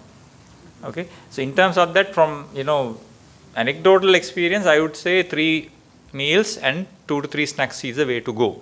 Second one, about the genetic predisposition, absolutely. We tend to gain a lot of truncal fat. And we have a small lean mass anyway genetically, and as Ranil showed in that picture. And then as you said, our diet, we consume a lot of carbohydrates and less amount of protein. I think both have a combination have resulted in this low lean mass as well as increased abdominal fat deposition. Yes. Good afternoon, everyone. So the next lecture is the role of physical exercise in obesity prevention. And let me invite Professor Aranjan Karunanayake to deliver the talk. I think it's good afternoon. I first take this opportunity to thank Dr. Good afternoon. I'll first take this opportunity to thank Dr. Chaminda and his team of Endocrinology Society for inviting me for this lecture. Actually, I met Chaminda. I have spoken to Chaminda over the phone, but only thing, I met him only at the hospital, but both of us were going to treat, but not to take treatment. Then when he told me that to speak on this topic, so I said, now physical exercise is definitely useful in reducing or prevention of obesity, as Prof. Sudhir and others mentioned, but physical exercise, in addition to reducing obesity, it has several other benefits. So I told Chaminda that I'll speak about the benefits and certain types of physical exercises, and sometimes when you're doing physical exercise, you may sustain certain injuries. So you must know how to prevent those injuries also, then only you'll enjoy doing the physical exercise and get the proper benefits. So actually my lecture today, I will not show much research data, there's a reference list and or much charts, but first in my lecture I will first briefly say what obesity, but so many slides, speakers spoke about obesity, so I will not talk about obesity that much. And then about the benefit, now certain physical exercise, there are different types. And what are the advantages of different types of physical exercise? And then when you are doing certain physical exercises, what are the advantages you get and what are the objectives of a physical exercise program? And and what are the key things you should know when you are following a physical exercise program? So that will be my lecture. So, and after, if there is time, I'll give you some few demonstrations of physical exercise which you can do even while you are at your workplace. Right? So obesity, it's excess accumulation of body fat which can endanger the health. And there are different ways many ways of measuring your obesity, like your BMI, your waist to hip ratio, then your fat measurements. There are so many things. And now they say like BMI over 25 is overweight, 30 is obese. But now according to the previous many speakers told that BMI over 25 can be considered as obese. So and the other thing with regard to the BMI, sometimes if you are a muscular person, sometimes your BMI can be high because of your increased bone weight and also muscle strength. Then the other thing, so now with regard to when you obesity, now sometimes when you have a very low BMI, definitely you must promote that. Sometimes some patients come and say, as a sports and exercise, you cannot achieve that. Better to forget about these targets. So actually sometimes if you can go in a step by first get them BMI down to 25%, then after that go for the other things, then I think then it's you must give a target which the people can achieve it. So the other thing in obesity is not only a cosmetic concern, and there are many complications, like it can affect any system, CVS, respiratory, GIT, musculoskeletal problems. As sports physicians, we treat many musculoskeletal problems. So obesity contributes to all those things, right? So I will not talk much about obesity because there are many causes for obesity, like your physiological reasons are there. I think the environmental, then the genetics, everything is there. Those things were nicely covered in previous lectures, so I will not talk about those, right? Then what is physical activity? Now, physical activity is when you are using joints and muscles and doing certain movements, which requires energy, is called physical activity. But a physical exercise program is it has to be done on a regular basis. It is well structured, should be well structured, and it should cover certain objectives. That is what is called physical exercise program. Now, when you are talking about physical activity, there's a way of classifying it: mild, moderate, and vigorous. There are many, even to classify mild, moderate, and vigorous, you can use VO2 max and things like that, but those are difficult when you are going to advise your patients and people who come to get advice. Now, the best thing is talk test, easiest thing to remember. Mild means when you are doing your physical activities, if you can sing, that means it's a mild type, right? Moderate intensity means you cannot sing, but you can talk. Vigorous intensity exercises, you can't even talk, right? But sometimes a lot of people come and say, like, I do moderate intensity exercise for 30 minutes, but if you observe them, it's it's not moderate, it's mild. Right? So you can ask yourself and say, when I'm exercising, whether it's mild, moderate, or intensity based on your talk test. And next is there are many ways of being physically active. Lot of people the commonly used method, even in Sri Lanka, the most popular method is walking.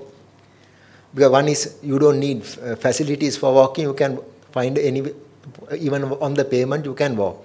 In certain research studies have shown walking on the pavement is the most popular method. Right? The other one is cycling and sports activities also come into play. Now athletes, they are involved in sports activities, but next, cycling is another popular sport. Right? Now your physical exercises can be performed during your recreation time and also while going to work. Also you can make it as an exercise. Sometimes if you are certain distances, instead of going in the car, you can walk. The next one is when you are doing household activities also, you can do keeping it in mind to achieve certain benefits. Right? Like when you are exercising now if you are using a screwdriver, then you are exercising your forearm muscles. If using a hammer, again you are using your forearm and the arm muscles. So your household activities also you can do it in a particular manner. Then occupation also. Now when you are doing occupation, now most people, even us, we are seated in one place for long hours. So during occupation also, like if you are seated for a long time, maybe every 20 to 30 minutes, you are supposed to get up for 5 minutes and do a little bit of stretches. And even in occupations, busy occupations, you can do certain strength training activities like your isometric exercises, which I'll teach you all, give a small demonstration, all of you all must be knowing, after my lecture, which you can do even while at work. Right? Certain types of isometric exercises, that is to strengthen you. So physical activities, a lot of people say they don't have, one commonest barrier is they say they don't have time. But you can find time. If you really want, you can find time. Right? So the benefits of physical exercises, again, previous lectures have spoken many benefits. Helps to prevent non-communicable diseases, prevents osteoarthritis and osteoporosis. Physical exercise benefits are not only reducing obesity. It has so many other benefits, physical, psychological and psychosocial. Once you start exercising, when you start feeling the benefits, then it becomes a habit of yours. Then as a result, it will help in your obesity prevention also. Right? The next thing is sometimes to get something to make it a habit. You have to motivate the person at least to do for 3 weeks. Then after that, after the 3 weeks or more, 3 weeks, you don't have to motivate that person. Once he feels the benefit, he will follow that lifestyle. Right? And so these are some of the important benefits. And as a result of one thing, you're cosmetically, when you are physical exercising and when your weight reduces and when your muscle bulk increases, and when you can do things faster, when you can lift things heavier, then your motivation improves, and as a result of that, you will tend to do more. You'll stick to that stick to that lifestyle, and then that will help in reducing obesity. Now, physical exercise recommendations, like earlier, I think there's a pediatrician also here. I think from childhood onwards, like they say, like even 1 to 2 year old children, they have to be at least physical activity, about 3 hours of physical activity is required. Right? And even 3 to 4 years, they say about 180 minutes of physical activity is recommended. Now, if you come to 5 to 17 years, they say at least 60 minutes of moderate to vigorous intensity physical exercises. And now teenagers at least they should do about 3 days of strength training. Even 2 days is fine, but 3 days is better. And 3 days is better. Now 18 to 64 years, I think they say what their recommendation is 75 to 150 minutes of vigorous intensity exercise for a week, or 150 to 300 minutes of vigorous moderate intensity exercise for a week. But again, like above 65 years also the same recommendation. Strength training is about 2 to 3 weeks. But the problem is now a lot of people in the world, about 25% does not reach this target. Sometimes in certain countries it may be even more. I'm not sure about Sri Lanka. I think even Sri Lanka, about 20 to 25% don't reach this target. Right? Now, sometimes to achieve certain benefits, you don't have to do so much of, because sometimes you are doing the same exercise on a routine basis, sometimes monotonousness is there. So sometimes instead of doing 150 minutes of, for a day, if you are doing 30 minutes of like moderate intensity exercise, if you combine vigorous and moderate, you don't have to do 30 minutes. It can be reduced. Sometimes like interval, like diet, you get interval fasting, you get physical exercise also. There is something called interval training that you can combine vigorous and moderate and then reduce the amount of exercise. Now, if you are going for maybe like walking or jogging, first few minutes you can walk at a slower speed, gradually increase the speed, walking speed, and then after that you can start a little bit of jogging. Then again reduce the speed.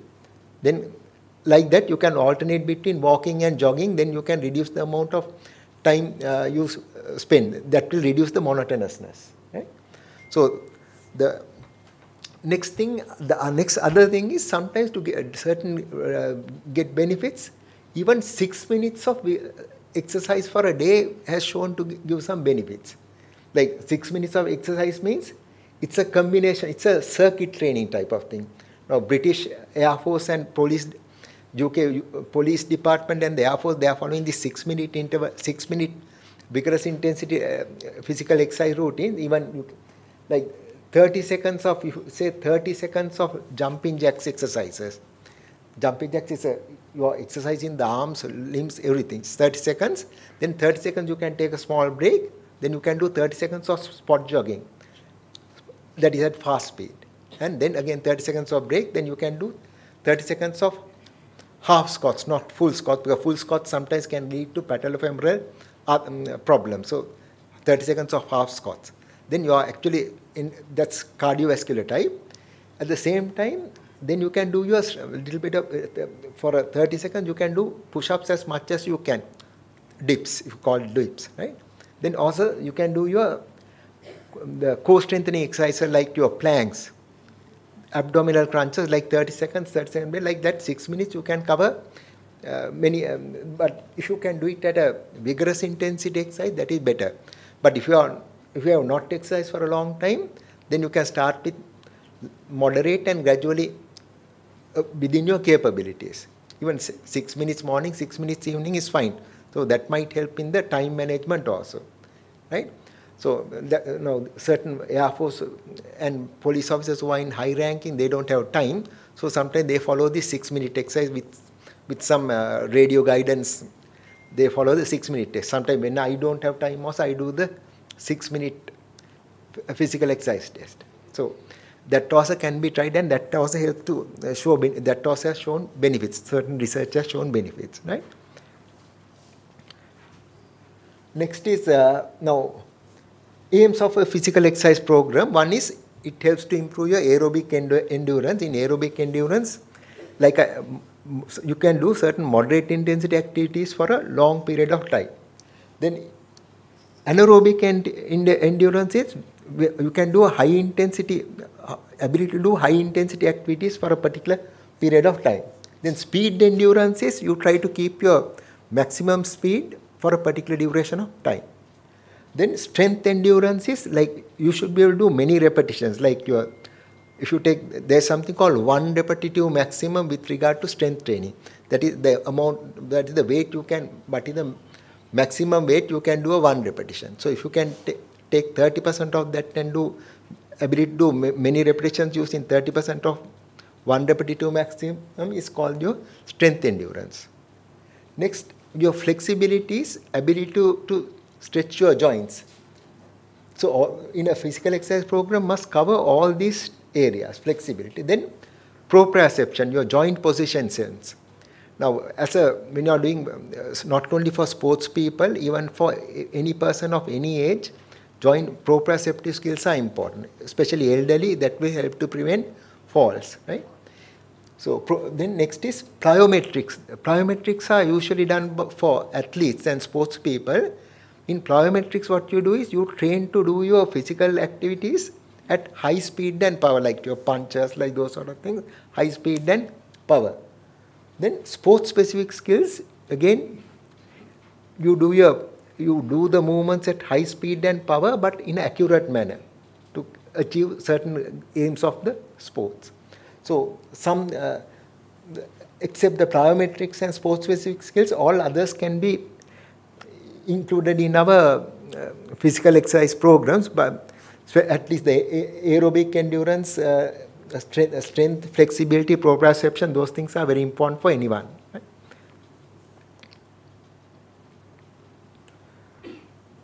Then benefits of endurance training.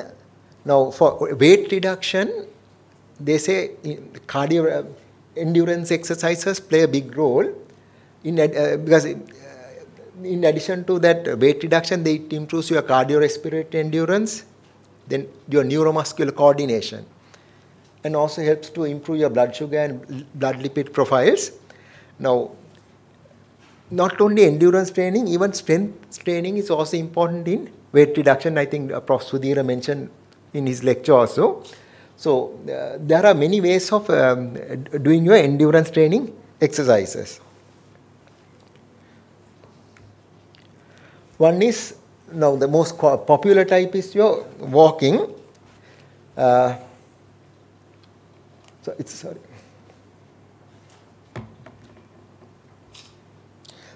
Popular type is walking. Now, a lot of people, now there are many walking tracks in Colombo. Sometimes when you observe them, most of them are walking at in a leisurely manner. It's not, you can't call it a brisk walking, but it's more, if you look at them, it's like a mild intensity exercise compared to which should be moderate intensity exercise. Next is running. Is now the walking is the popular exercise for weight reduction purposes out of cardiorespiratory endurance. Next popular popular method is running. But when you are running, it has to, now this runner, my pointer doesn't go that far. This runner is a heel strike runner. I told Chaminda that I'll talk about certain injury prevention things also. It's a heel strike running is a less efficient way of running. Correct way of running is your forefoot. You run with your forefoot. But in a heel strike runner, biomechanically it is similar to walking. All stages are there. Only difference is there's a float phase. There's a float phase. So the injuries are more. Your running efficiency is less. Now our forefathers, when they were doing hunting, humans are supposed to be good endurance runners. They can keep up with wild animals. Those days they used to keep up with wild animals because they were good endurance runners. And they used to run with your forefoot strike. Forefoot strike, the phases are less. So that way you can preserve energy, and the foot tissues store more elastic energy. That also helps in improving our speed. So forefoot running is the correct way, but because of our modern shoes, people run in the wrong way. Even children from childhood days, you must teach children how to run in the correct way. But with modern shoes, because of their shock absorption properties are great, you run in the wrong way. But even with the shoes, people develop certain injuries and they present to our clinics. Right? So you have to rectify the techniques.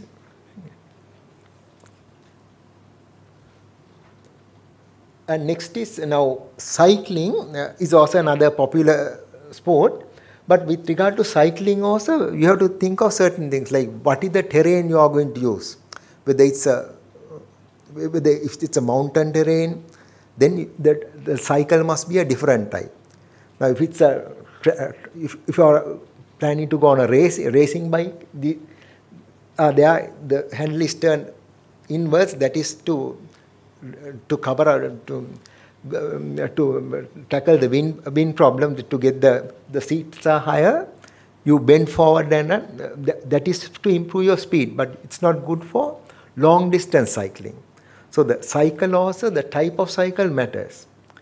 Whether you are a recreational cyclist, whether you are a track cyclist, whether you are a mountain cyclist. In a mountain cyclist, the weight of the cycle is less in the front, so you can lift it and maneuver. And sometimes they tend to stand while cycle while standing. So to make the exercise interesting, you must have the proper equipment and the proper knowledge. Next is now with regard to physical exercise, there are things like personal barriers, environmental barriers, and social barriers. Personal barriers, the commonest thing is lack of time. Sometimes if you have to go to a gymnasium or to a walking track, while driving it, if it takes 30 to 40 minutes to get to that place, it's a deterrent. The other thing, with regard, in Sri Lankan research studies have shown the time factor is the one thing. Other thing, environmental barriers. A lot of people complain of rain.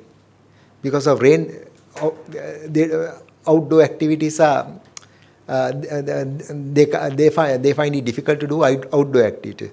The next thing what they are complaining is when they are walking in the lanes or cycling, dogs come after you. The neighbors' dogs are outside and they come after you. So those sort of things, to prevent those sort of things, sometimes for time management, getting a physical stationary bike might be useful. While watching TV, when you can exercise. And the cycle seat must be adjustable to your height. Like if the seat is too high, you will be straining your hamstring muscles. But if the seat is too low, you will be developing more strain on your patellofemoral joints. So people with patellofemoral osteoarthritis, the seat must be adjusted to a comfortable level. It should not be too low. So there are many ways of tackling the time-related factors and making the exercise more enjoyable, right? So these are the types of endurance training. Next is the very good exercise, swimming. And I think it's a whole body exercise and also improves to strengthen your core muscles also. It's good for upper limb, lower limb, everything. But the only issue with the swimming is sometimes you must have a good swimming pool. One is it should be safe and the water must be clean and the other thing, to get to a swimming pool is also a lot of time consuming. So although these, and a lot of people sometimes they are not good swimmers, so they will not be able to cover a lot of lengths. They might just get into the pool and walk up and down in the shallow end, right? So that won't give you the benefits of swimming, right? So these are some of the endurance exercises. Then with regard to strength training, earlier belief was the cardiorespiratory exercises are the best for weight reduction, but now they say even strength training is equal or even sometimes can be better. Because when you are doing strength training, you develop your muscles. As a result of that, you can increase your resting metabolic rate. So even Prof. Sudhir also mentioned about strength training and with regard to weight reduction. So strength training, the other advantage is sometimes when you do strength training, you can help to maintain a good posture for long hours. Right? So, and in addition to that, lifting heavy things, those sort of things will also be part of strength training advantages. In addition to the other advantages of endurance training, there are different types of strength training: isotonic, isometric, and isokinetic. I'll give some examples of isotonic, isometric, and isokinetic later. And actually, sometimes even you don't have to continuously do isotonic. You can sometimes alternate with isotonic and isometric. Right? But isokinetics are like you need a machine, you need a sophisticated machine that is for athletes, but even Sri Lanka we don't have much isokinetic machines. The next thing with regard to strength training, first you have to start with your low intensity activities and then gradually progress to high intensity activities, and your intensity progression should be about 10% for a week. Next thing is with regard to strength training is, now if you are lifting I'm just giving an example, like say 10-pound weight, and if you are used to do 12 repetitions into 3 sets, there are things called frequency, intensity, duration, and the duration and the type.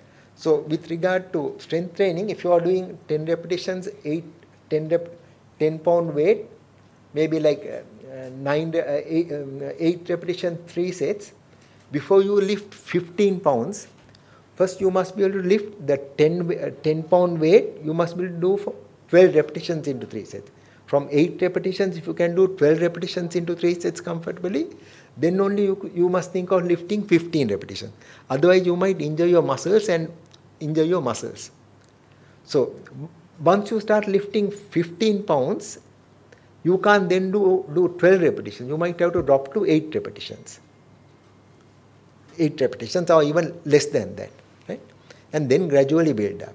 So the gradual building up is important to prevent injuries. What happens if you develop an injury and if you don't adequately rehabilitate it, then people give up the exercise. Like if you develop the back pain or if you develop a muscle tear, then if you don't adequately rehabilitate, they give up that exercise. So these are some of the practical difficulties which we see as sports and exercise physicians, right? So important to avoid injuries. Next is, I said I'll give some isotonic exercises. In isotonic exercises, what happens is the weight is constant, but the joint angle variation is more in isotonic exercises. So these are actually, the one is for biceps curls, other one is you are trying to train this lady is trying to exercise her hamstring muscles with the help of a trainer. Then the next one is isometric exercises. This is a deadlift, the other one is trying to strengthen the quadriceps. In isometric, again the weight is constant, but the joint angle variation is less. That is the isometric exercises. In isometric exercises, when you're holding a position, you can hold minimum of 6 seconds. Sometimes it can go up to even 30 seconds, right? So sometimes doing isometric exercises, you can even do even without equipment, which I'll demonstrate a little later after the lecture. And so isometric exercises, sometimes it can give same benefits as your isotonic exercises. Next is isokinetic exercises. What happens is isokinetic exercises, that's actually when you are this particular movement when you are doing, that happens at a constant speed, but the resistance is altered by the computer operated machine. That now if you want to improve your punching speed, kicking speed, those sort of things, isokinetic machines are important. But those sort of things are important for these athletes, but not many machines are available in Sri Lanka. Next is, now isometric exercises are used in core strengthening exercises. Now, what do you mean by core? Core is like a rectangular shaped body cavity which is lined above by the diaphragm, below by your pelvic floor, behind by your multifidus muscle in the spine. Then on the sides you get the transverse abdominal muscles, and in the front the rectus abdominal muscle. So the pretty lady is doing the planks, and a lot of ladies in the audience also. So they can try this exercise. In this particular exercise, you are strengthening not only your deep core muscles, also your superficial core muscles, like your gluteal muscles, hamstring muscles, then also your neck muscles. You are trying to keep the neck straight. That will strengthen your erector spinae muscles which are coming up to the cervical region. So then also you are strengthening your upper limbs. But once you can do this comfortably, then you can progress to the next one. Once your balance improves, then you can do another type of core strengthening exercises. There are again some easy ways of improving your core muscles, which will be taught later. Next is about the flexibility training that is done to improve your joint range of movements. Not only improving your joint range of movements, it also helps to improve your strength. These flexibility exercises also help to prevent injuries. But if you do in the wrong way, it might cause injuries also. Now, different types of stretchers are there. One is called the dynamic stretchers and the static stretchers. And then there are things called ballistic stretchers, then facilitator stretching, the things are there. But I'll talk about the dynamic, static, and the facilitated stretching because for ballistic stretching is important for sports people. Now, other thing with regard to stretching exercises, first you have to warm up. Maybe like without warming up, if you try to stretch, you can develop certain injuries, like you can injure your tendons, you can injure your ligaments. So warming up is important. And when you are stretching, you must try to cover most of our joints, upper limb joints, lower limb joints, and also your trunk. Then when you are holding the stretch, you can also hold for about 60 to 30 seconds. Those are some key points with regard to flexibility training. And the other thing, to prevent injuries, you need to avoid sudden movements to prevent injuries. Now, when you are stretching, you must not let somebody suddenly come and push you. Now, I have seen in some gym instructors, sometimes when you are trying to stretch your hamstrings, they come and push you from behind. So those sort of things can be dangerous. Now, what do you mean by the dynamic stretchers? Usually dynamic stretchers are done before the particular sporting activity or before your main physical activity. That mimics the main physical activity. So the first one is the dynamic stretchers. Then static stretchers can be done after your physical activity program, during your cooling down program. Now, when you are doing these stretchers, if you have sustained an injury, you have to do it in a different way. Now, this lady is trying to stretch her quadriceps, but if you have sustained if she is saying a back pain, she cannot do it standing. So she might have to lie to a side and then do the quadriceps, stretching of the quadriceps. So these are when you are injured, you have to modify the way you stretch. Because sometimes what happens is, if your injuries become bad, people give up the physical exercise program. And this is a type of facilitator stretching. In facilitator stretching, what you do is, with the help, you first try to stretch the particular joint to a pain-no pain junction. Then after you stay for 30 seconds in that position, with the help of another person, you try to slightly stretch and hold that position for 6 seconds and then relax. This will help to improve your joint range and joint range of movement. You must avoid sudden jerky stretchers. Right? Then next is proprioceptive training. It is important for people of any age. Especially it helps to prevent falls. And proprioceptive exercises also you have to do at least 3 days of the week. You have to start with easy exercises, like standing with single leg is an easy exercise. Then there are things like wobble boards. Like you get a uniaxial wobble board and multi-axial wobble boards are there. Then other thing, now soldiers if you take soldiers, sometimes they are trained to run on tires. Sometimes they are trained to run on moving logs. So first again you have to start with easy ones and then progress into difficult ones. People who constantly complain of ankle ligament injuries, they need to develop their proprioceptive skills. that will help to prevent ankle injuries. And sometimes after injuries also your proprioception is affected, but to prevent injuries, proprioception is important. For elderly people, to prevent falls, proprioception is important.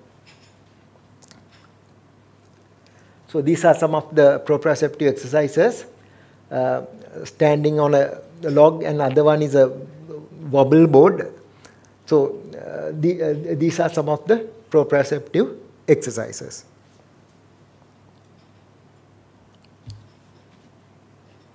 Then next is, I think, plyometric and sports-specific exercises. I said these are especially useful for athletes, but even other people, by doing plyometrics, you can improve your strength and speed.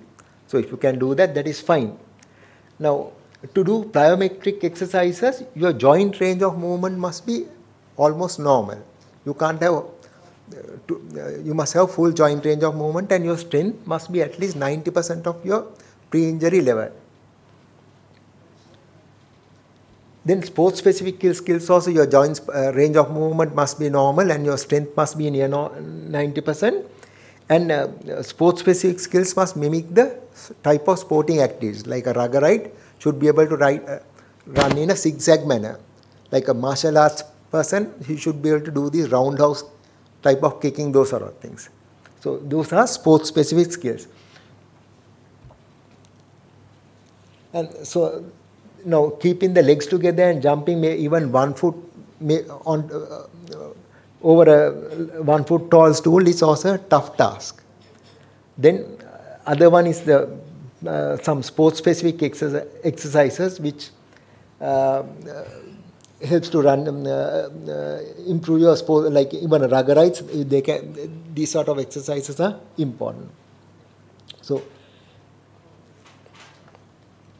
then some before I wind up, there are some principles you must know with regard to physical exercises that will make your physical exercise more enjoyable and help to get benefits without sustaining injuries.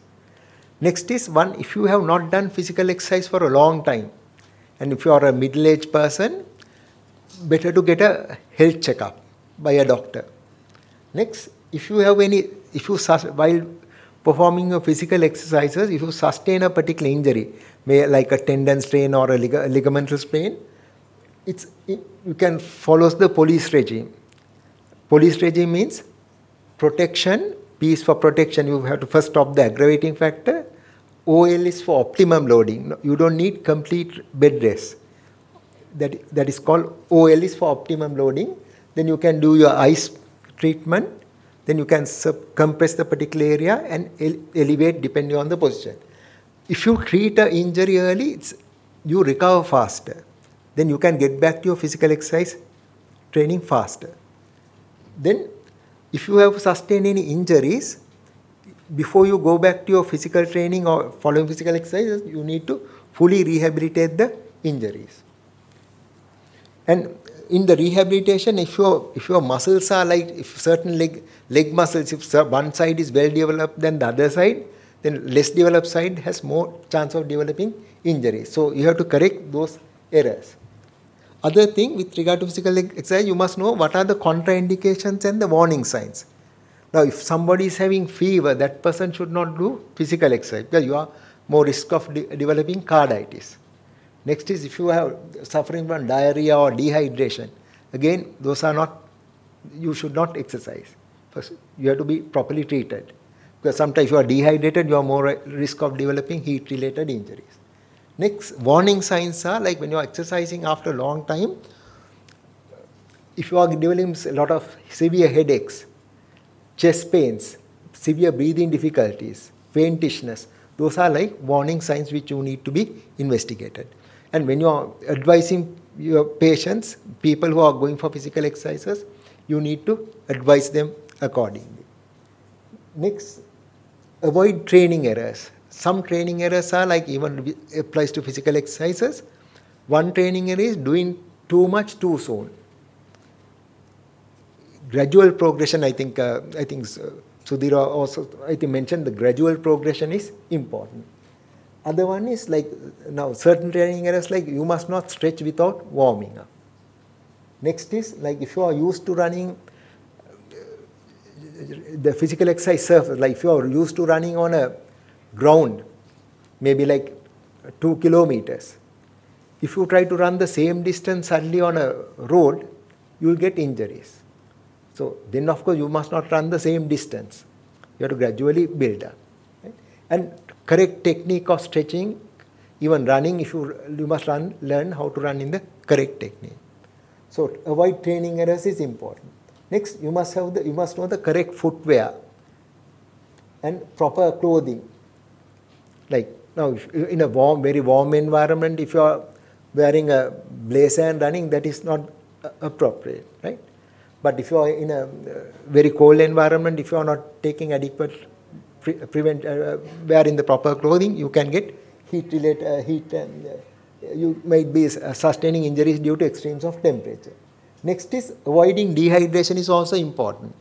You must advise about the fluid intake, like at least 2 hours before, just before the physical exercise, and during a 1 hour break, physical exercise break, fluid intake. Next, proper nutrition intake. And with regard to physical exercise and the meals, they say like if you are before the event, at least if you are taking the main meal, you take at least 3 hours before the main meal. Otherwise, what happens is the gastric emptying, if you have not properly the gastric, otherwise there will be some discomfort and there is a risk of vomiting and things like that.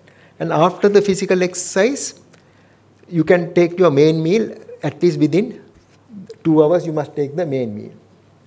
Then sometimes finding a proper partner that will motivate you to exercise. So today's my lecture objective is not only obesity prevention.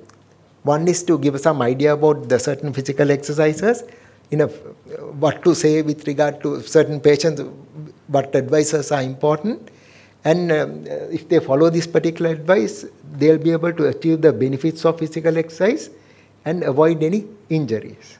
Right? So, these are some of the references.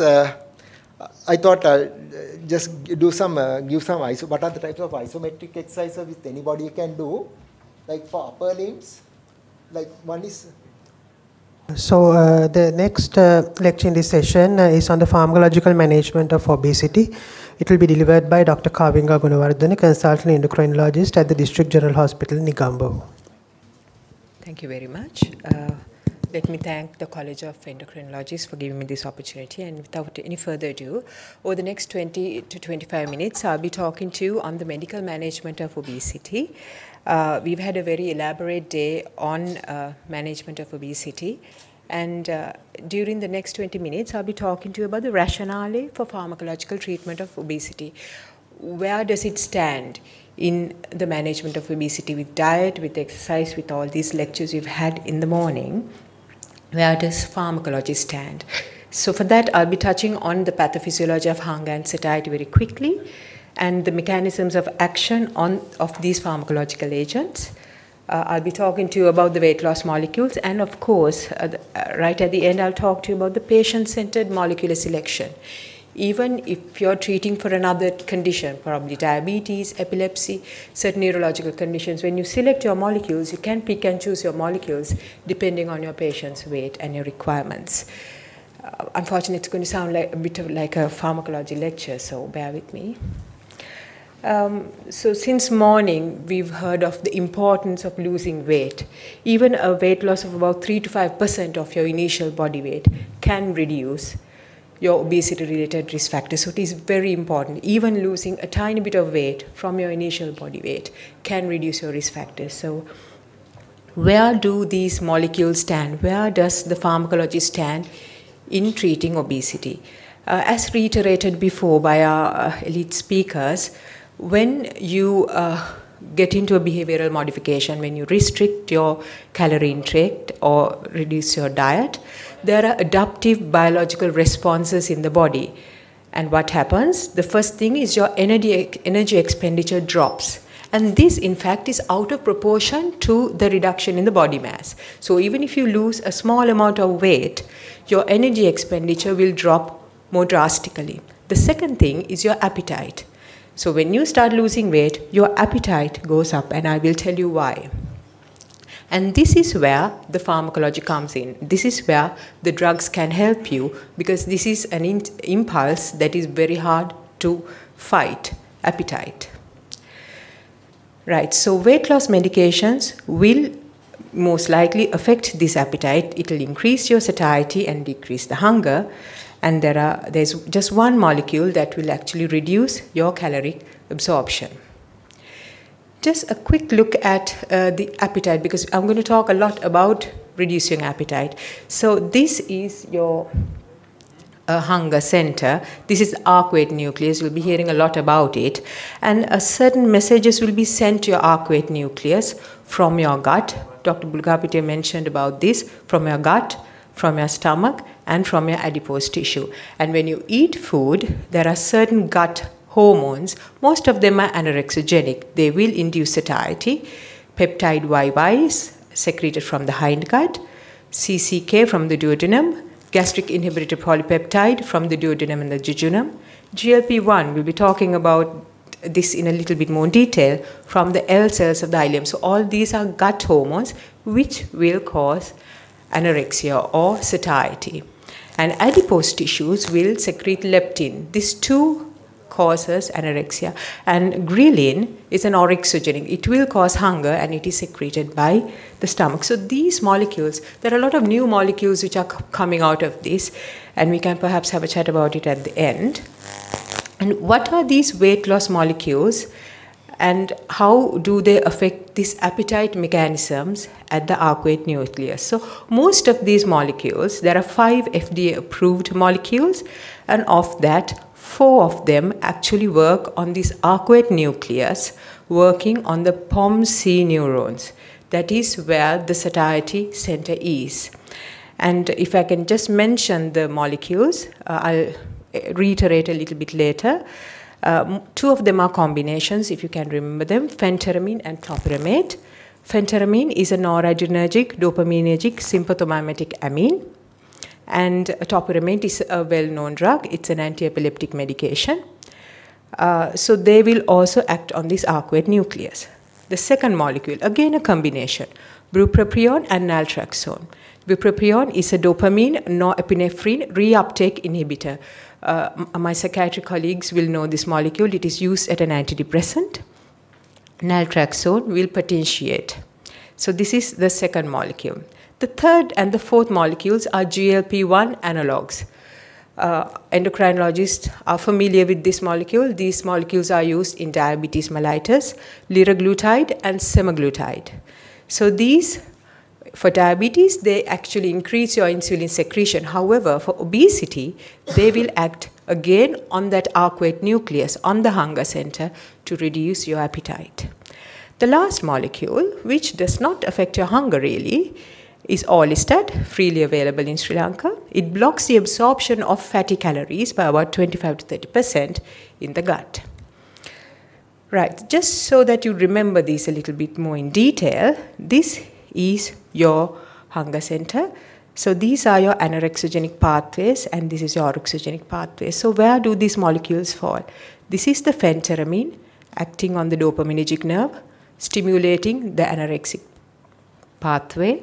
This is the topiramate acting on the GABA, working on the anorexogenic pathway. Naltrexone, same way. Bupropion, again working the same way. GLP-1 analogs working in the dorsal vagal center, again stimulating the anorexogenic signal.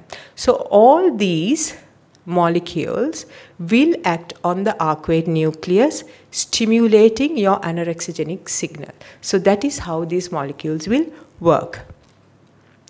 So before we go into further details, please do bear in mind these medications act to amplify the effect of behavioral changes in consuming fewer calories.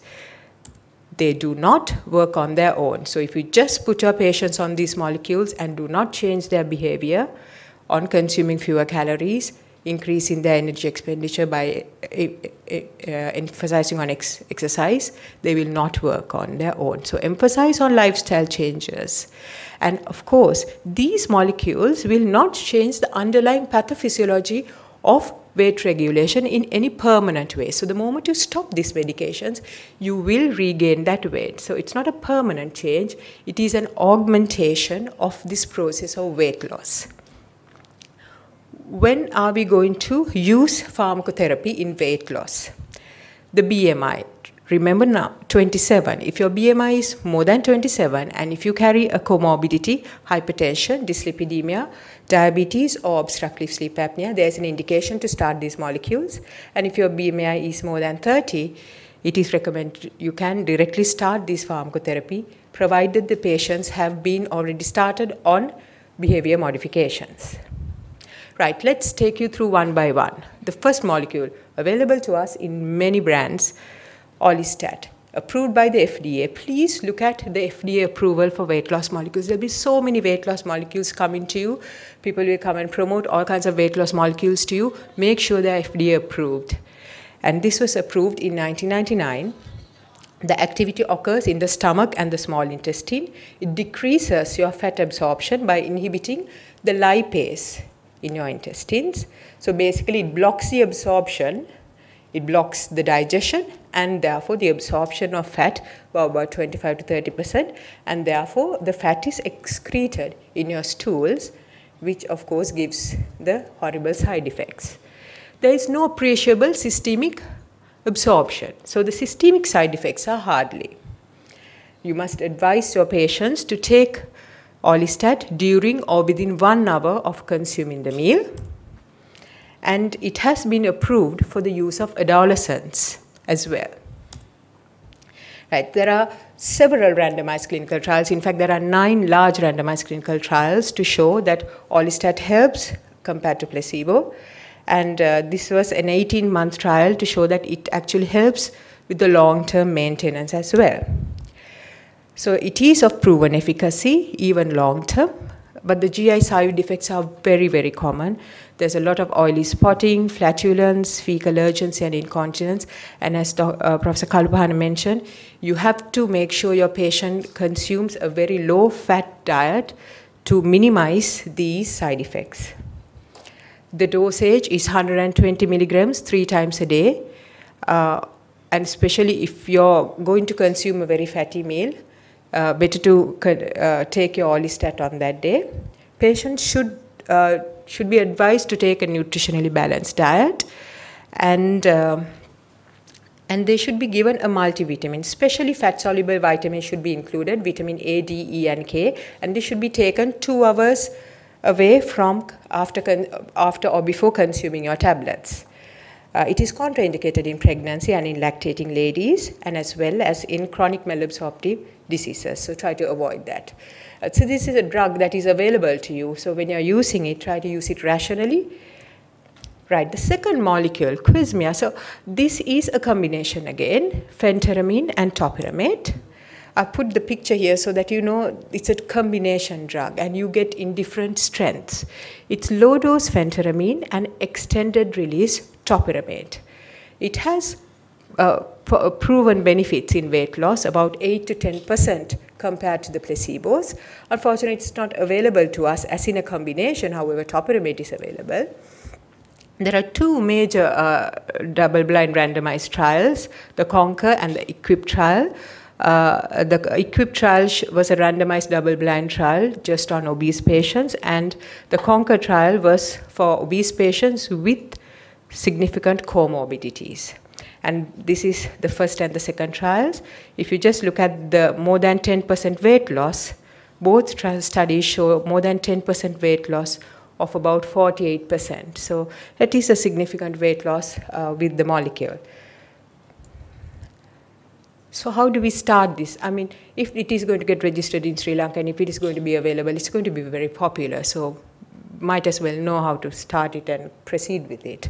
You start at a low dose of 3.75 of phentermine, go up to you go up to 14 days, and then you can increase the dose to 7.5. So you have different strength molecules available to you. Start at a low dose, bring it up, and then for 3 months you continue. At 3 months, if you see a good weight loss, a 3% weight loss of the basal weight, then you can continue. If not, you can escalate. There are stronger molecules. You can go up to 11.5 and then go to the maximum strength of 15 milligrams of phentermine and 92 milligrams of topiramate. That is quite a high dose, and that is the highest you can go. It's once daily in the morning, and very important to know, you have to tail it off. There is topiramate in the molecule, and if you suddenly stop it, it can induce a seizure.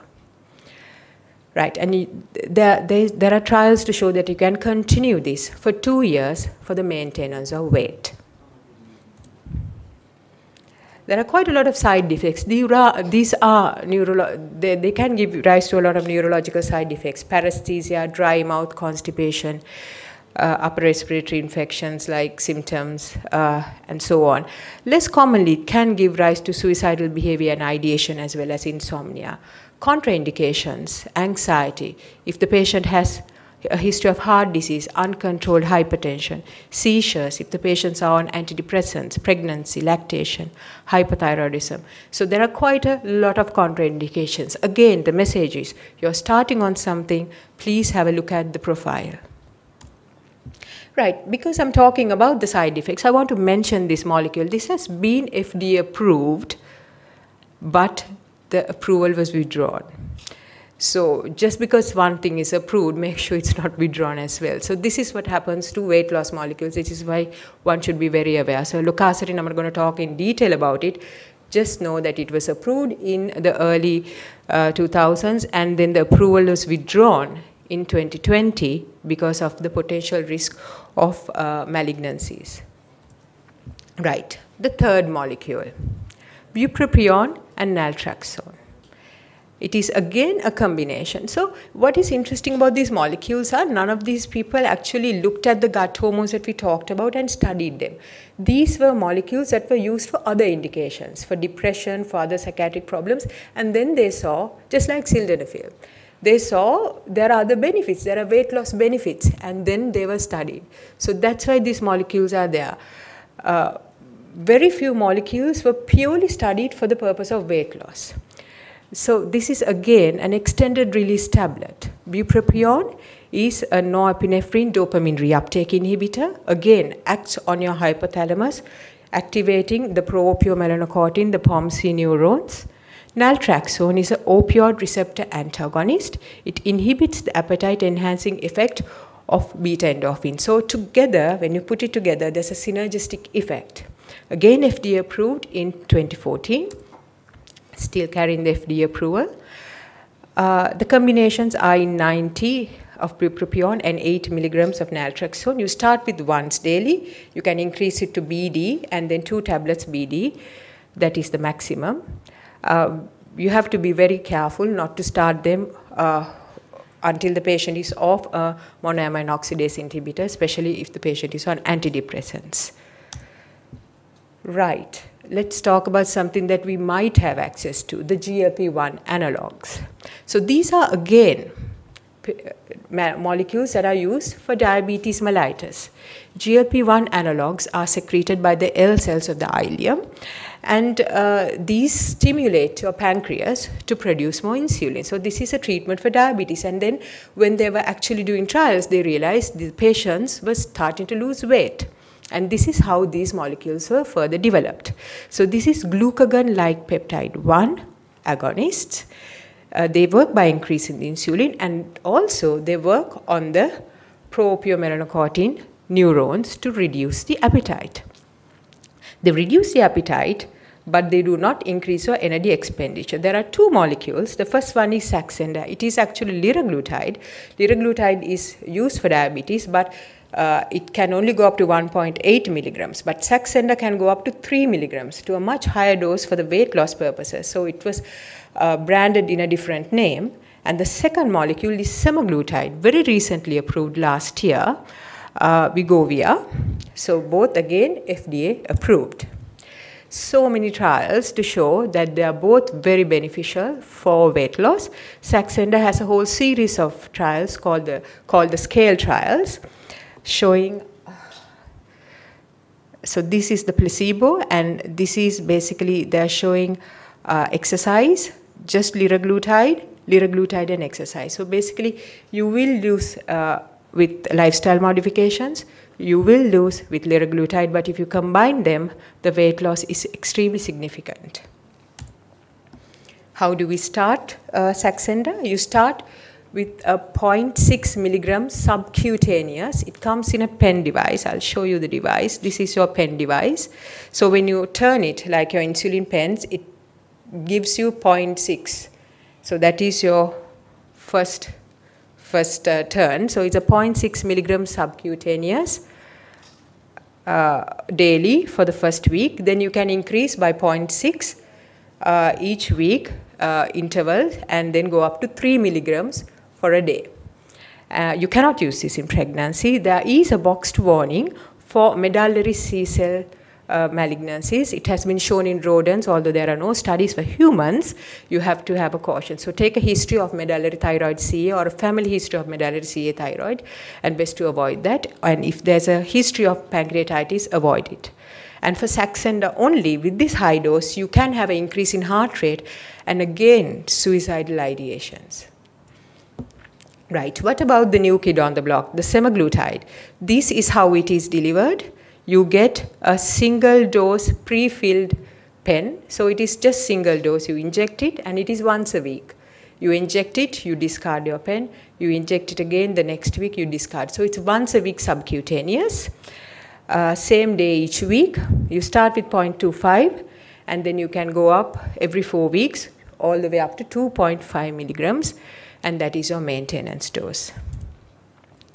Again, several studies showing a weight loss of all the way to from the baseline to about 15.6%, the average about 14.9, and about 20% weight loss in compared to placebo.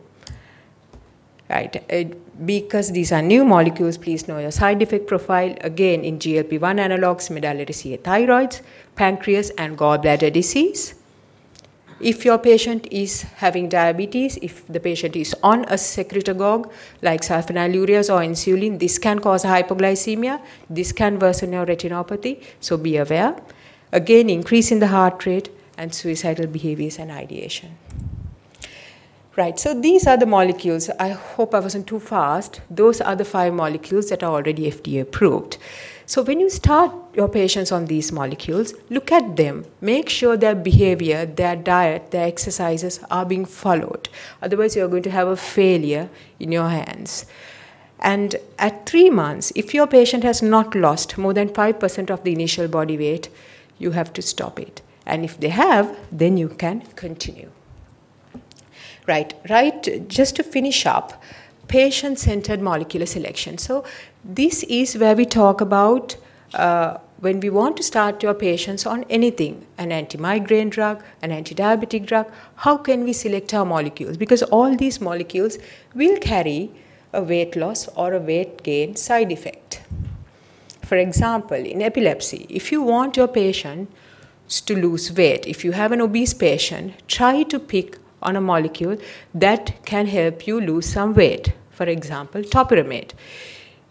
And be aware of molecules that will make you gain weight, like gabapentin, pregabalin, valproic acid, vigabatrin, carbamazepine. You might have to start it, but be aware of it. Or you can select a weight-neutral molecule, like lamotrigine, phenytoin, and so on. Migraine, a very common situation. If you have an obese patient, you'd rather start them on a topiramate than flunarizine.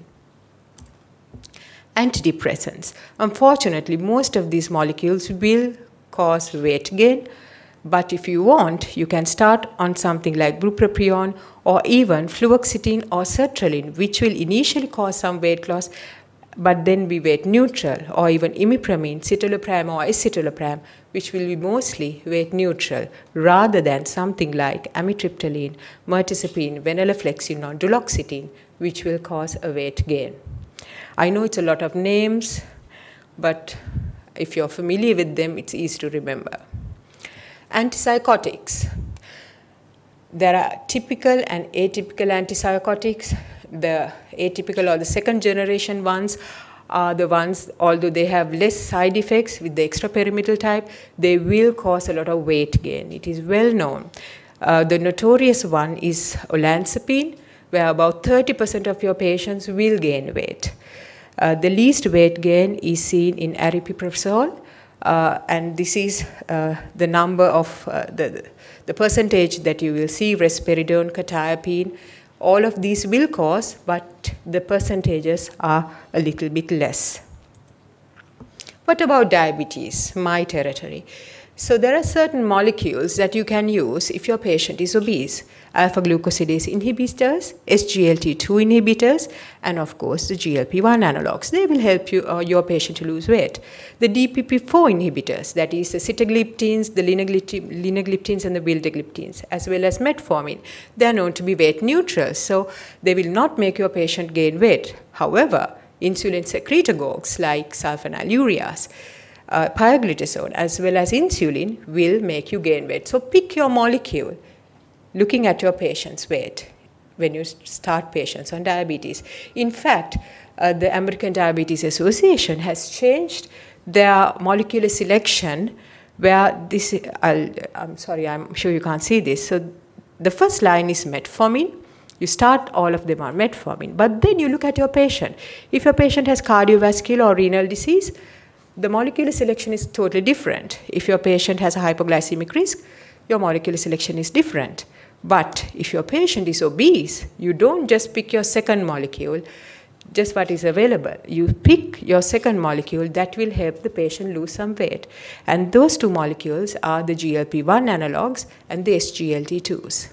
Those will help your patient to lose weight. So after metformin, go for this. And this is called patient-centered molecular selection. And if you have to start your patient on insulin, we know the patient is going to gain some weight. You mitigate it with another molecule that will help the patient lose weight. So you're giving insulin, but you're trying to give something to lose weight also. And always start with the basal insulin rather than starting with a pre-mixed straight away that has been shown to make the patient gain weight a little slower. Right, the last bits, contraceptives. It's another area where patients say, will I put on weight if I start on this? And they don't like to. So if you want to start them on oral contraceptives rather than injectables. Injectables have been shown to be associated with obesity rather than the combinations. However, there's a lot of doubt about the combination pills because the combinations are so varied. There are a lot of types of estrogens, a lot of strengths of estrogen, different types of progesterone. So some will make you gain weight, some will not make you gain weight. So the oral idea is there's no evidence to show the combined oral contraceptive will make you gain weight. However, the injectables will. The antiretroviral, just to finish off, it is notorious to be associated with increasing deposition of visceral adiposity and lipodystrophy. So there is unavoidable weight gain in your patients who are on antiretrovirals. So be aware of obesity in your patients and monitor. So ladies and gentlemen, finally in summary, I've talked about the rationale of pharmacological therapy, the pathophysiology of hunger and satiety, the mechanisms of actions of these molecules.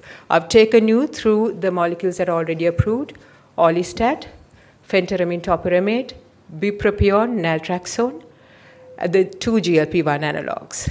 Then I've talked about the patient-centered molecular selection in epilepsy, in migraine, in depression, in picking an antipsychotic, in diabetes, and contraception. I thank you very much for your kind attention. Thank you. Thank you. Thank you, Kavinga, for that excellent talk on oral medications in managing obesity. I'm sure she'll be happy to answer your questions.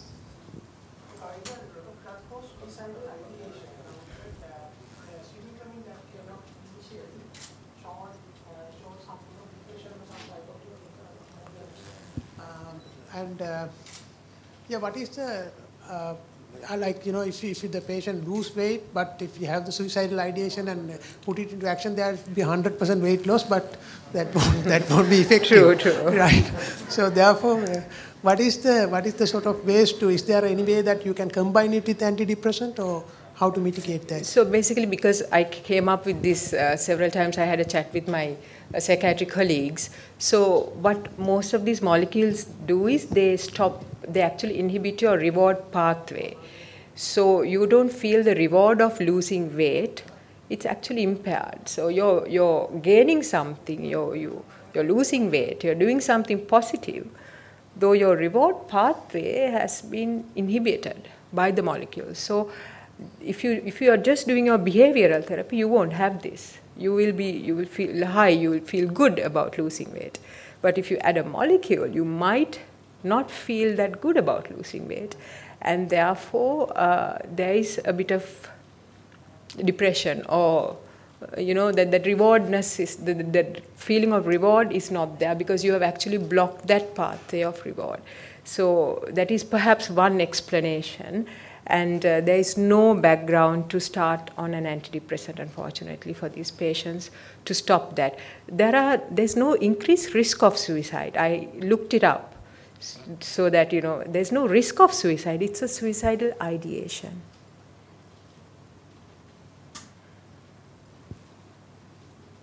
Any more questions?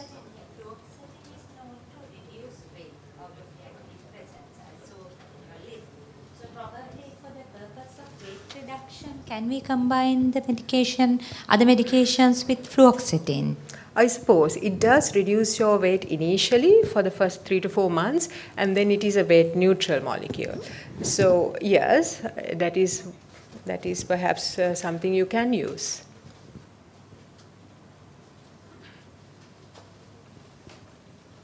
Can all this that be taken as a one time, like before you go to Muslim wedding? You take it and go. Can all this that be taken as a one time?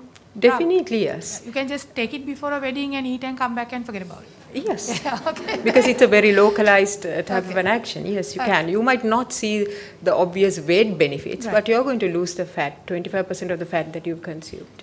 Thank you.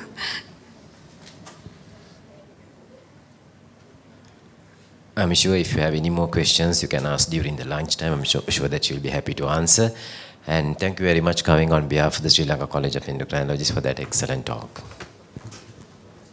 It gives me great pleasure to introduce the next speaker, Professor Ishan D'Souza, MBBS Colombo, MS Colombo, FRCS Edinburgh, and FRCS England. He's a merit professor in surgery in the Department of Surgery in the Faculty of Medicine, University of Colombo, and he has a vast experience in performing bariatric surgery over the last several years. So he's going to talk about the role of bariatric surgery in the management of obesity. Good afternoon, ladies and gentlemen. At the outset, let me thank the College of Endocrinologists for inviting me to give this talk on World Obesity Day. Speaking at the end of a long session and just before lunch, I almost feel like the last husband of Elizabeth Taylor, but as Elizabeth Taylor would have said to all her husbands, I won't keep you for too long.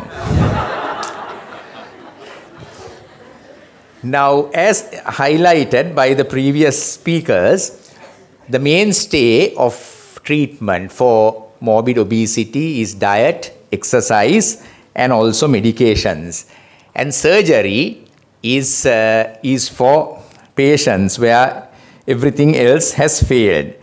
And that is usually surgeries like that, right? The highest court of appeal. Right. So which brings us to the point, what is morbid obesity? There is general agreement that obesity is excessive body fat. But usually it is defined in terms of BMIs.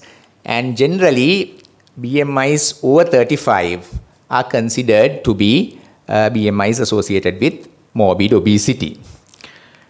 Now, traditionally, it was believed that surgery should be done for patients with a BMI of over 40 without comorbidities, and for patients over a BMI of 35 with comorbidities. Now, the NICE guidelines in the UK were updated in 2014 with regard to South Asians, because there are a lot of South Asians living in the UK. And it is believed that in South Asians, you can have comorbidities at a lower BMI, and therefore it is recommended to offer surgery to those with a BMI of over 35, regardless of whether they have comorbidities or not. And of course, metabolic surgery can be performed for those who have a BMI of over 30 who have type 2 diabetes mellitus. Now, when we look at the bariatric procedures, they are classified as restrictive and malabsorptive, although the malabsorptive procedures also have some degree of restriction of intake of food. So the classic restrictive procedures are gastric balloons, gastric banding, and also sleeve gastrectomy. The original procedure that was described for this was a thing called VBG, vertical banded gastropexy, which is no longer done. Then, of course, we have the malabsorptive procedures like Roux-en-Y gastric bypass, mini gastric bypass, and also duodenal switch.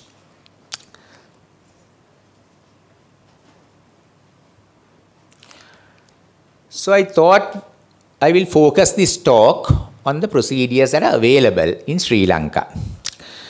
So, intragastric balloons, gastric banding, sleeve gastrectomies, and gastric bypasses. These are the procedures that are generally done in Sri Lanka. Now, when it comes to gastric balloon, it's actually a good temporary procedure. It is day case and can be done under sedation. And in this procedure, a 600 ml balloon is placed in the fundus of the stomach, which reduces the amount that the patient can eat. And this is approximately, this size of the balloon is approximately equal to 2 cans of Coca-Cola. Now, it has been shown that with the gastric balloon, one can lose about 20 to 30% of the excess weight in about 6 months. But the balloons need to be removed and replaced. And that can also be done endoscopically. Some patients complain of feeling sick, and they also have vomiting, particularly earlier on after the procedure. So this is useful sometimes as a bridging procedure, because sometimes when the patients are super obese, right? Sometimes BMIs are even over 50. This can be done as an initial procedure to get the weight down prior to doing a more definitive bariatric procedure. Then we have gastric banding, which basically consists of dividing the stomach into 2 parts using an adjustable gastric band. And this is connected through a catheter to an access port which is placed under the skin. So you can, by injecting saline, you can tighten the band.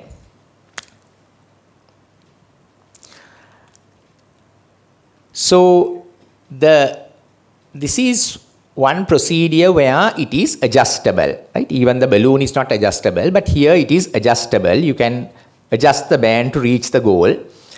And it restricts the amount of food that the patient can take. And it also stimulates the nerves, telling the brain that the person is full. So at the time of doing the procedure, it is one of the safest procedures. It's a day case surgery, it's reversible, and you can achieve a 50 to 60% excessive weight loss. There are also no major nutritional problems, and there is good evidence that it works in the long term. However, there are problems. When you compare it with the other surgical procedures, this gives the least amount of excess weight loss. And it has less effect on the other medical problems like diabetes, hypertension and so on, particularly diabetes. And it also takes some time to get the best fill out of the band. One of the main problems why it has become unpopular is because you get band slippage and band erosions. And so although it is simple at the time of the procedure, you find that a lot of patients end up with complications, and about 30% of them require further surgeries. Then we have Roux-en-Y gastric bypass. Here a gastric pouch is created by division of the stomach higher up, and then you create a Roux loop of jejunum to bypass about 150 centimeters of jejunum. And it's a laparoscopic surgery, generally about 2 nights stay. And in all these procedures, generally we give a liquid diet for 2 weeks, followed by a blenderized diet for about another 2 weeks. This is because the patient has to get used to the smaller stomach. So this reduces the volume of the stomach to about 60 to 80 ml and thereby reduces the food intake, and it separates most of the stomach from the food. One advantage of this procedure is that you get early control of diabetes because you get a rise in GL1 and GLP2 levels.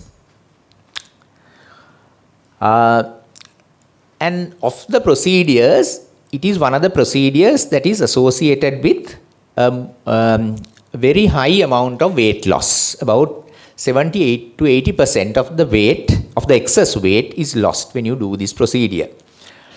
And for people who have comorbidities, particularly those with brittle diabetes, it's a good procedure. And it gives the highest cure rates for diabetes, and there is also long-term evidence because this procedure was earlier done by open technique. In fact, even when we started about more than 15 years ago, we used to do it by open technique, but now it is done laparoscopically. The problems are that it has more early complications than banding, although it's few. It's a longer operation. There is a rearrangement of the anatomy. There is a small risk of leak, but the leakage risk is less than with sleeve gastrectomy, which we will talk about later. The patients require nutritional supplements lifelong, and they also require blood tests, so they need close follow-up. And also another problem that we encounter is that there is loss of endoscopic access to the distal stomach as well as to the duodenum. So if the patient develops an ulcer, right, we have no endoscopic access. So this is now the procedure that is probably most commonly done throughout the world, the sleeve gastrectomy. And it is our preferred procedure also for the majority of our patients. And here what happens is that a sleeve of the stomach is removed using endoscopic staplers. So it is done laparoscopically. It takes less time than a Roux-en-Y gastric bypass. And again, we follow the same routine after surgery. Now, in all these patients, it is preferable that they lose weight prior to surgery. If they could lose about 5 to 10 kilos prior to surgery, it helps. It helps very much in the surgery also because many of these patients have fatty liver. And using these fine laparoscopic instruments, it's difficult for us to retract the liver. So therefore, we usually give a meal replacement with Optifast for about 2 weeks prior to surgery. But you can achieve the same thing with a very low calorie diet. Now, sleeve gastrectomy reduces the amount that the person can eat because the stomach is now reduced to about 1/5 of its size. It also takes away hormones like ghrelin, the hunger hormones. The food also enters the small bowel a lot quicker, but the risk of dumping syndrome is less because we don't interfere with the pyloric mechanism.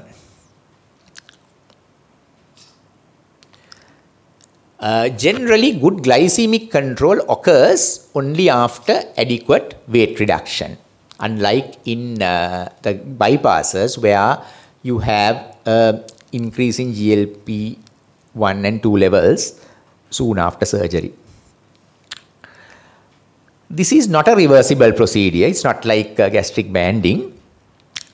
And there is a risk of weight gain later by stretching of the sleeve, particularly if the patient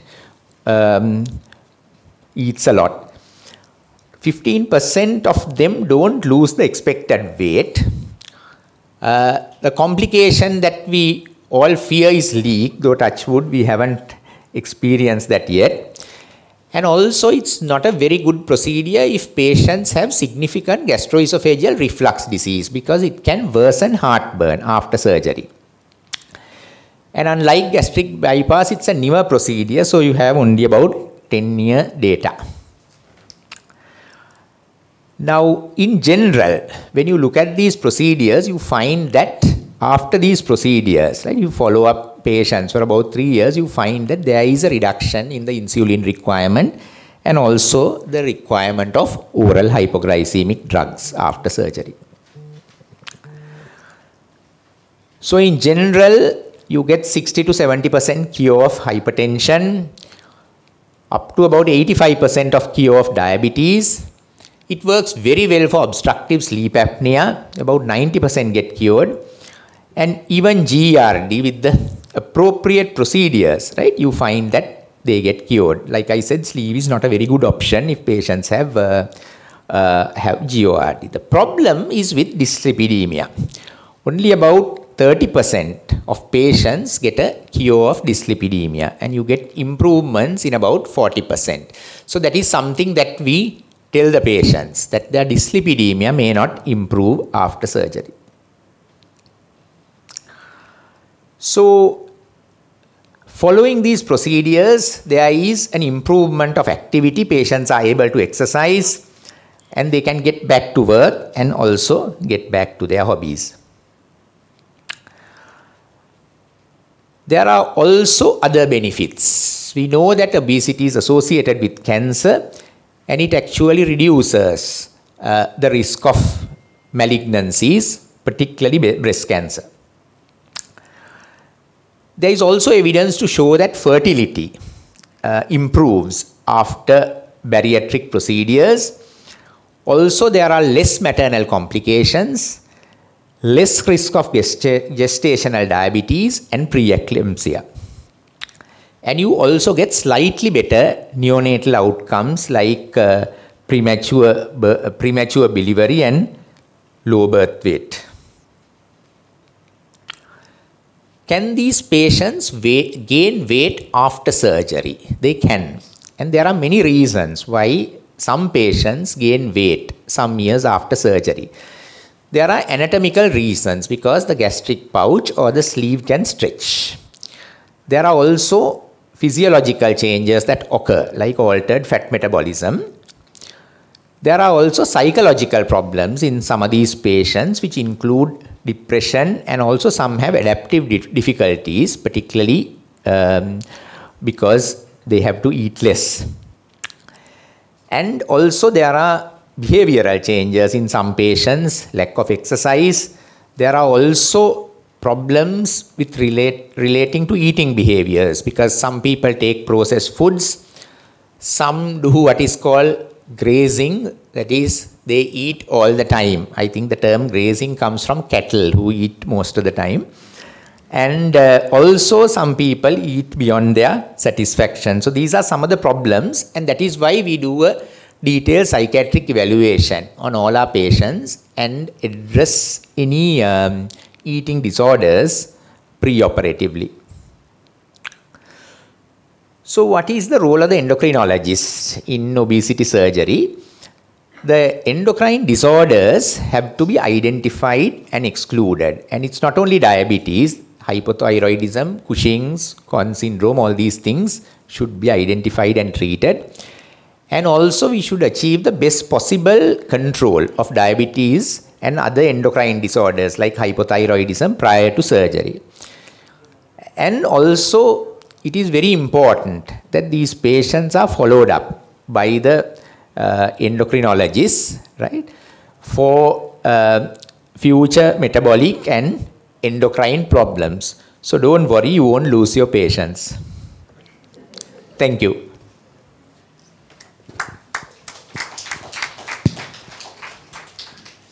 Thank you very much, Professor Ishan D'Souza, for that excellent lecture.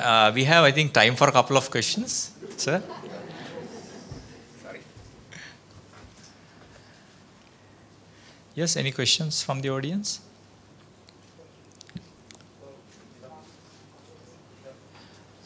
Yes. Yeah. The number of whether you have risk factors or not, then you are eligible for free gastric surgery. Yes. That is by NHS things. Yes. But now in Sri Lanka, there are only few centers that perform the gastric surgery. But the benefit for, I mean, the health benefits are huge. Right. Even though most of our patients come for cosmetic reasons.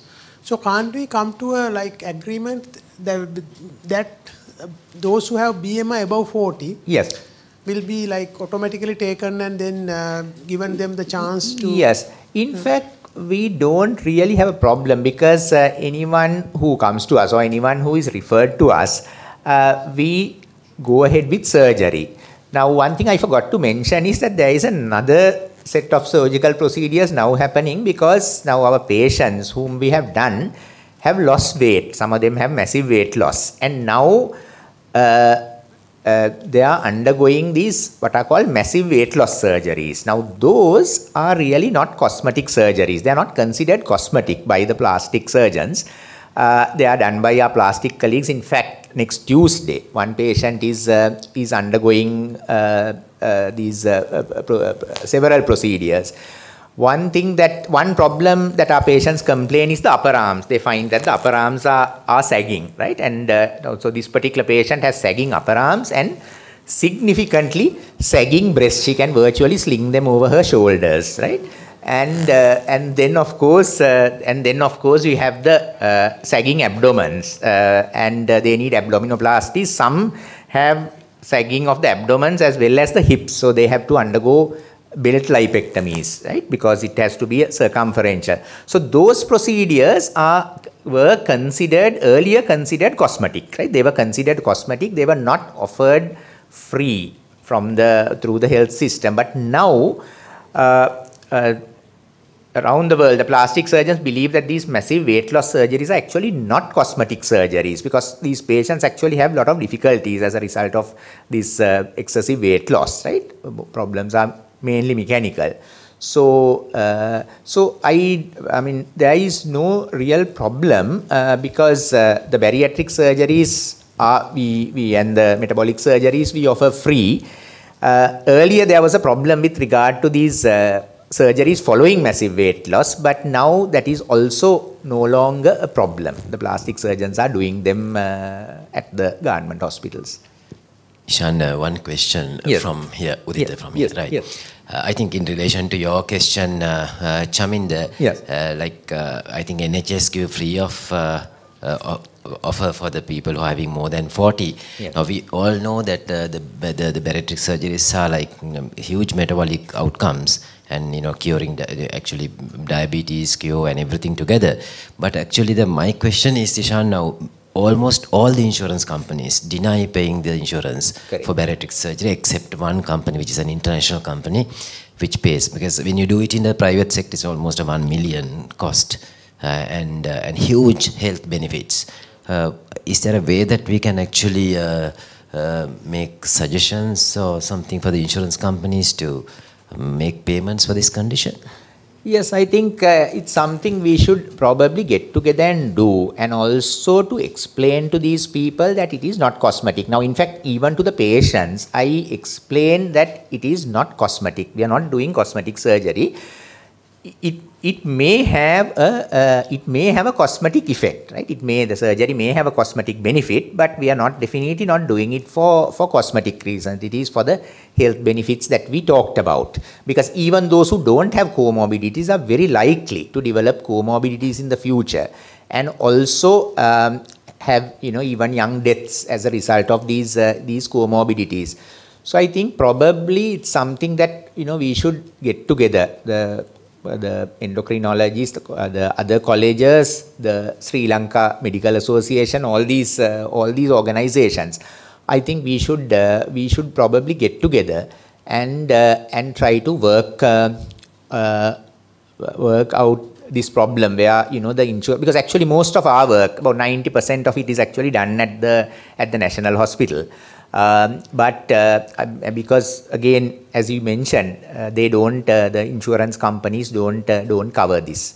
But then there are many other things, like say for example, even things like pregnancy and all are not covered by insurance companies because they consider it physiological and not a disease, So likewise, but I think that is something. But do they in the Western countries, does the insurance cover this? I'm not very sure.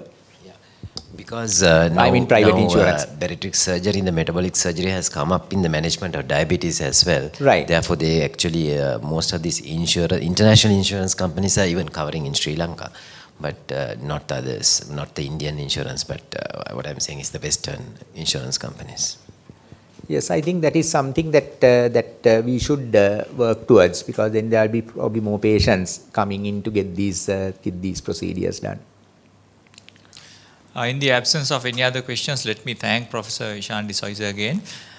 So that brings us to the end of the last session. Thank you. So the College of Endocrinologists would like to extend their appreciation by issuing some certificates. So I would like to invite Dr. Udita Buluhabit here to first hand over the certificate to Professor Ishan D'Souza.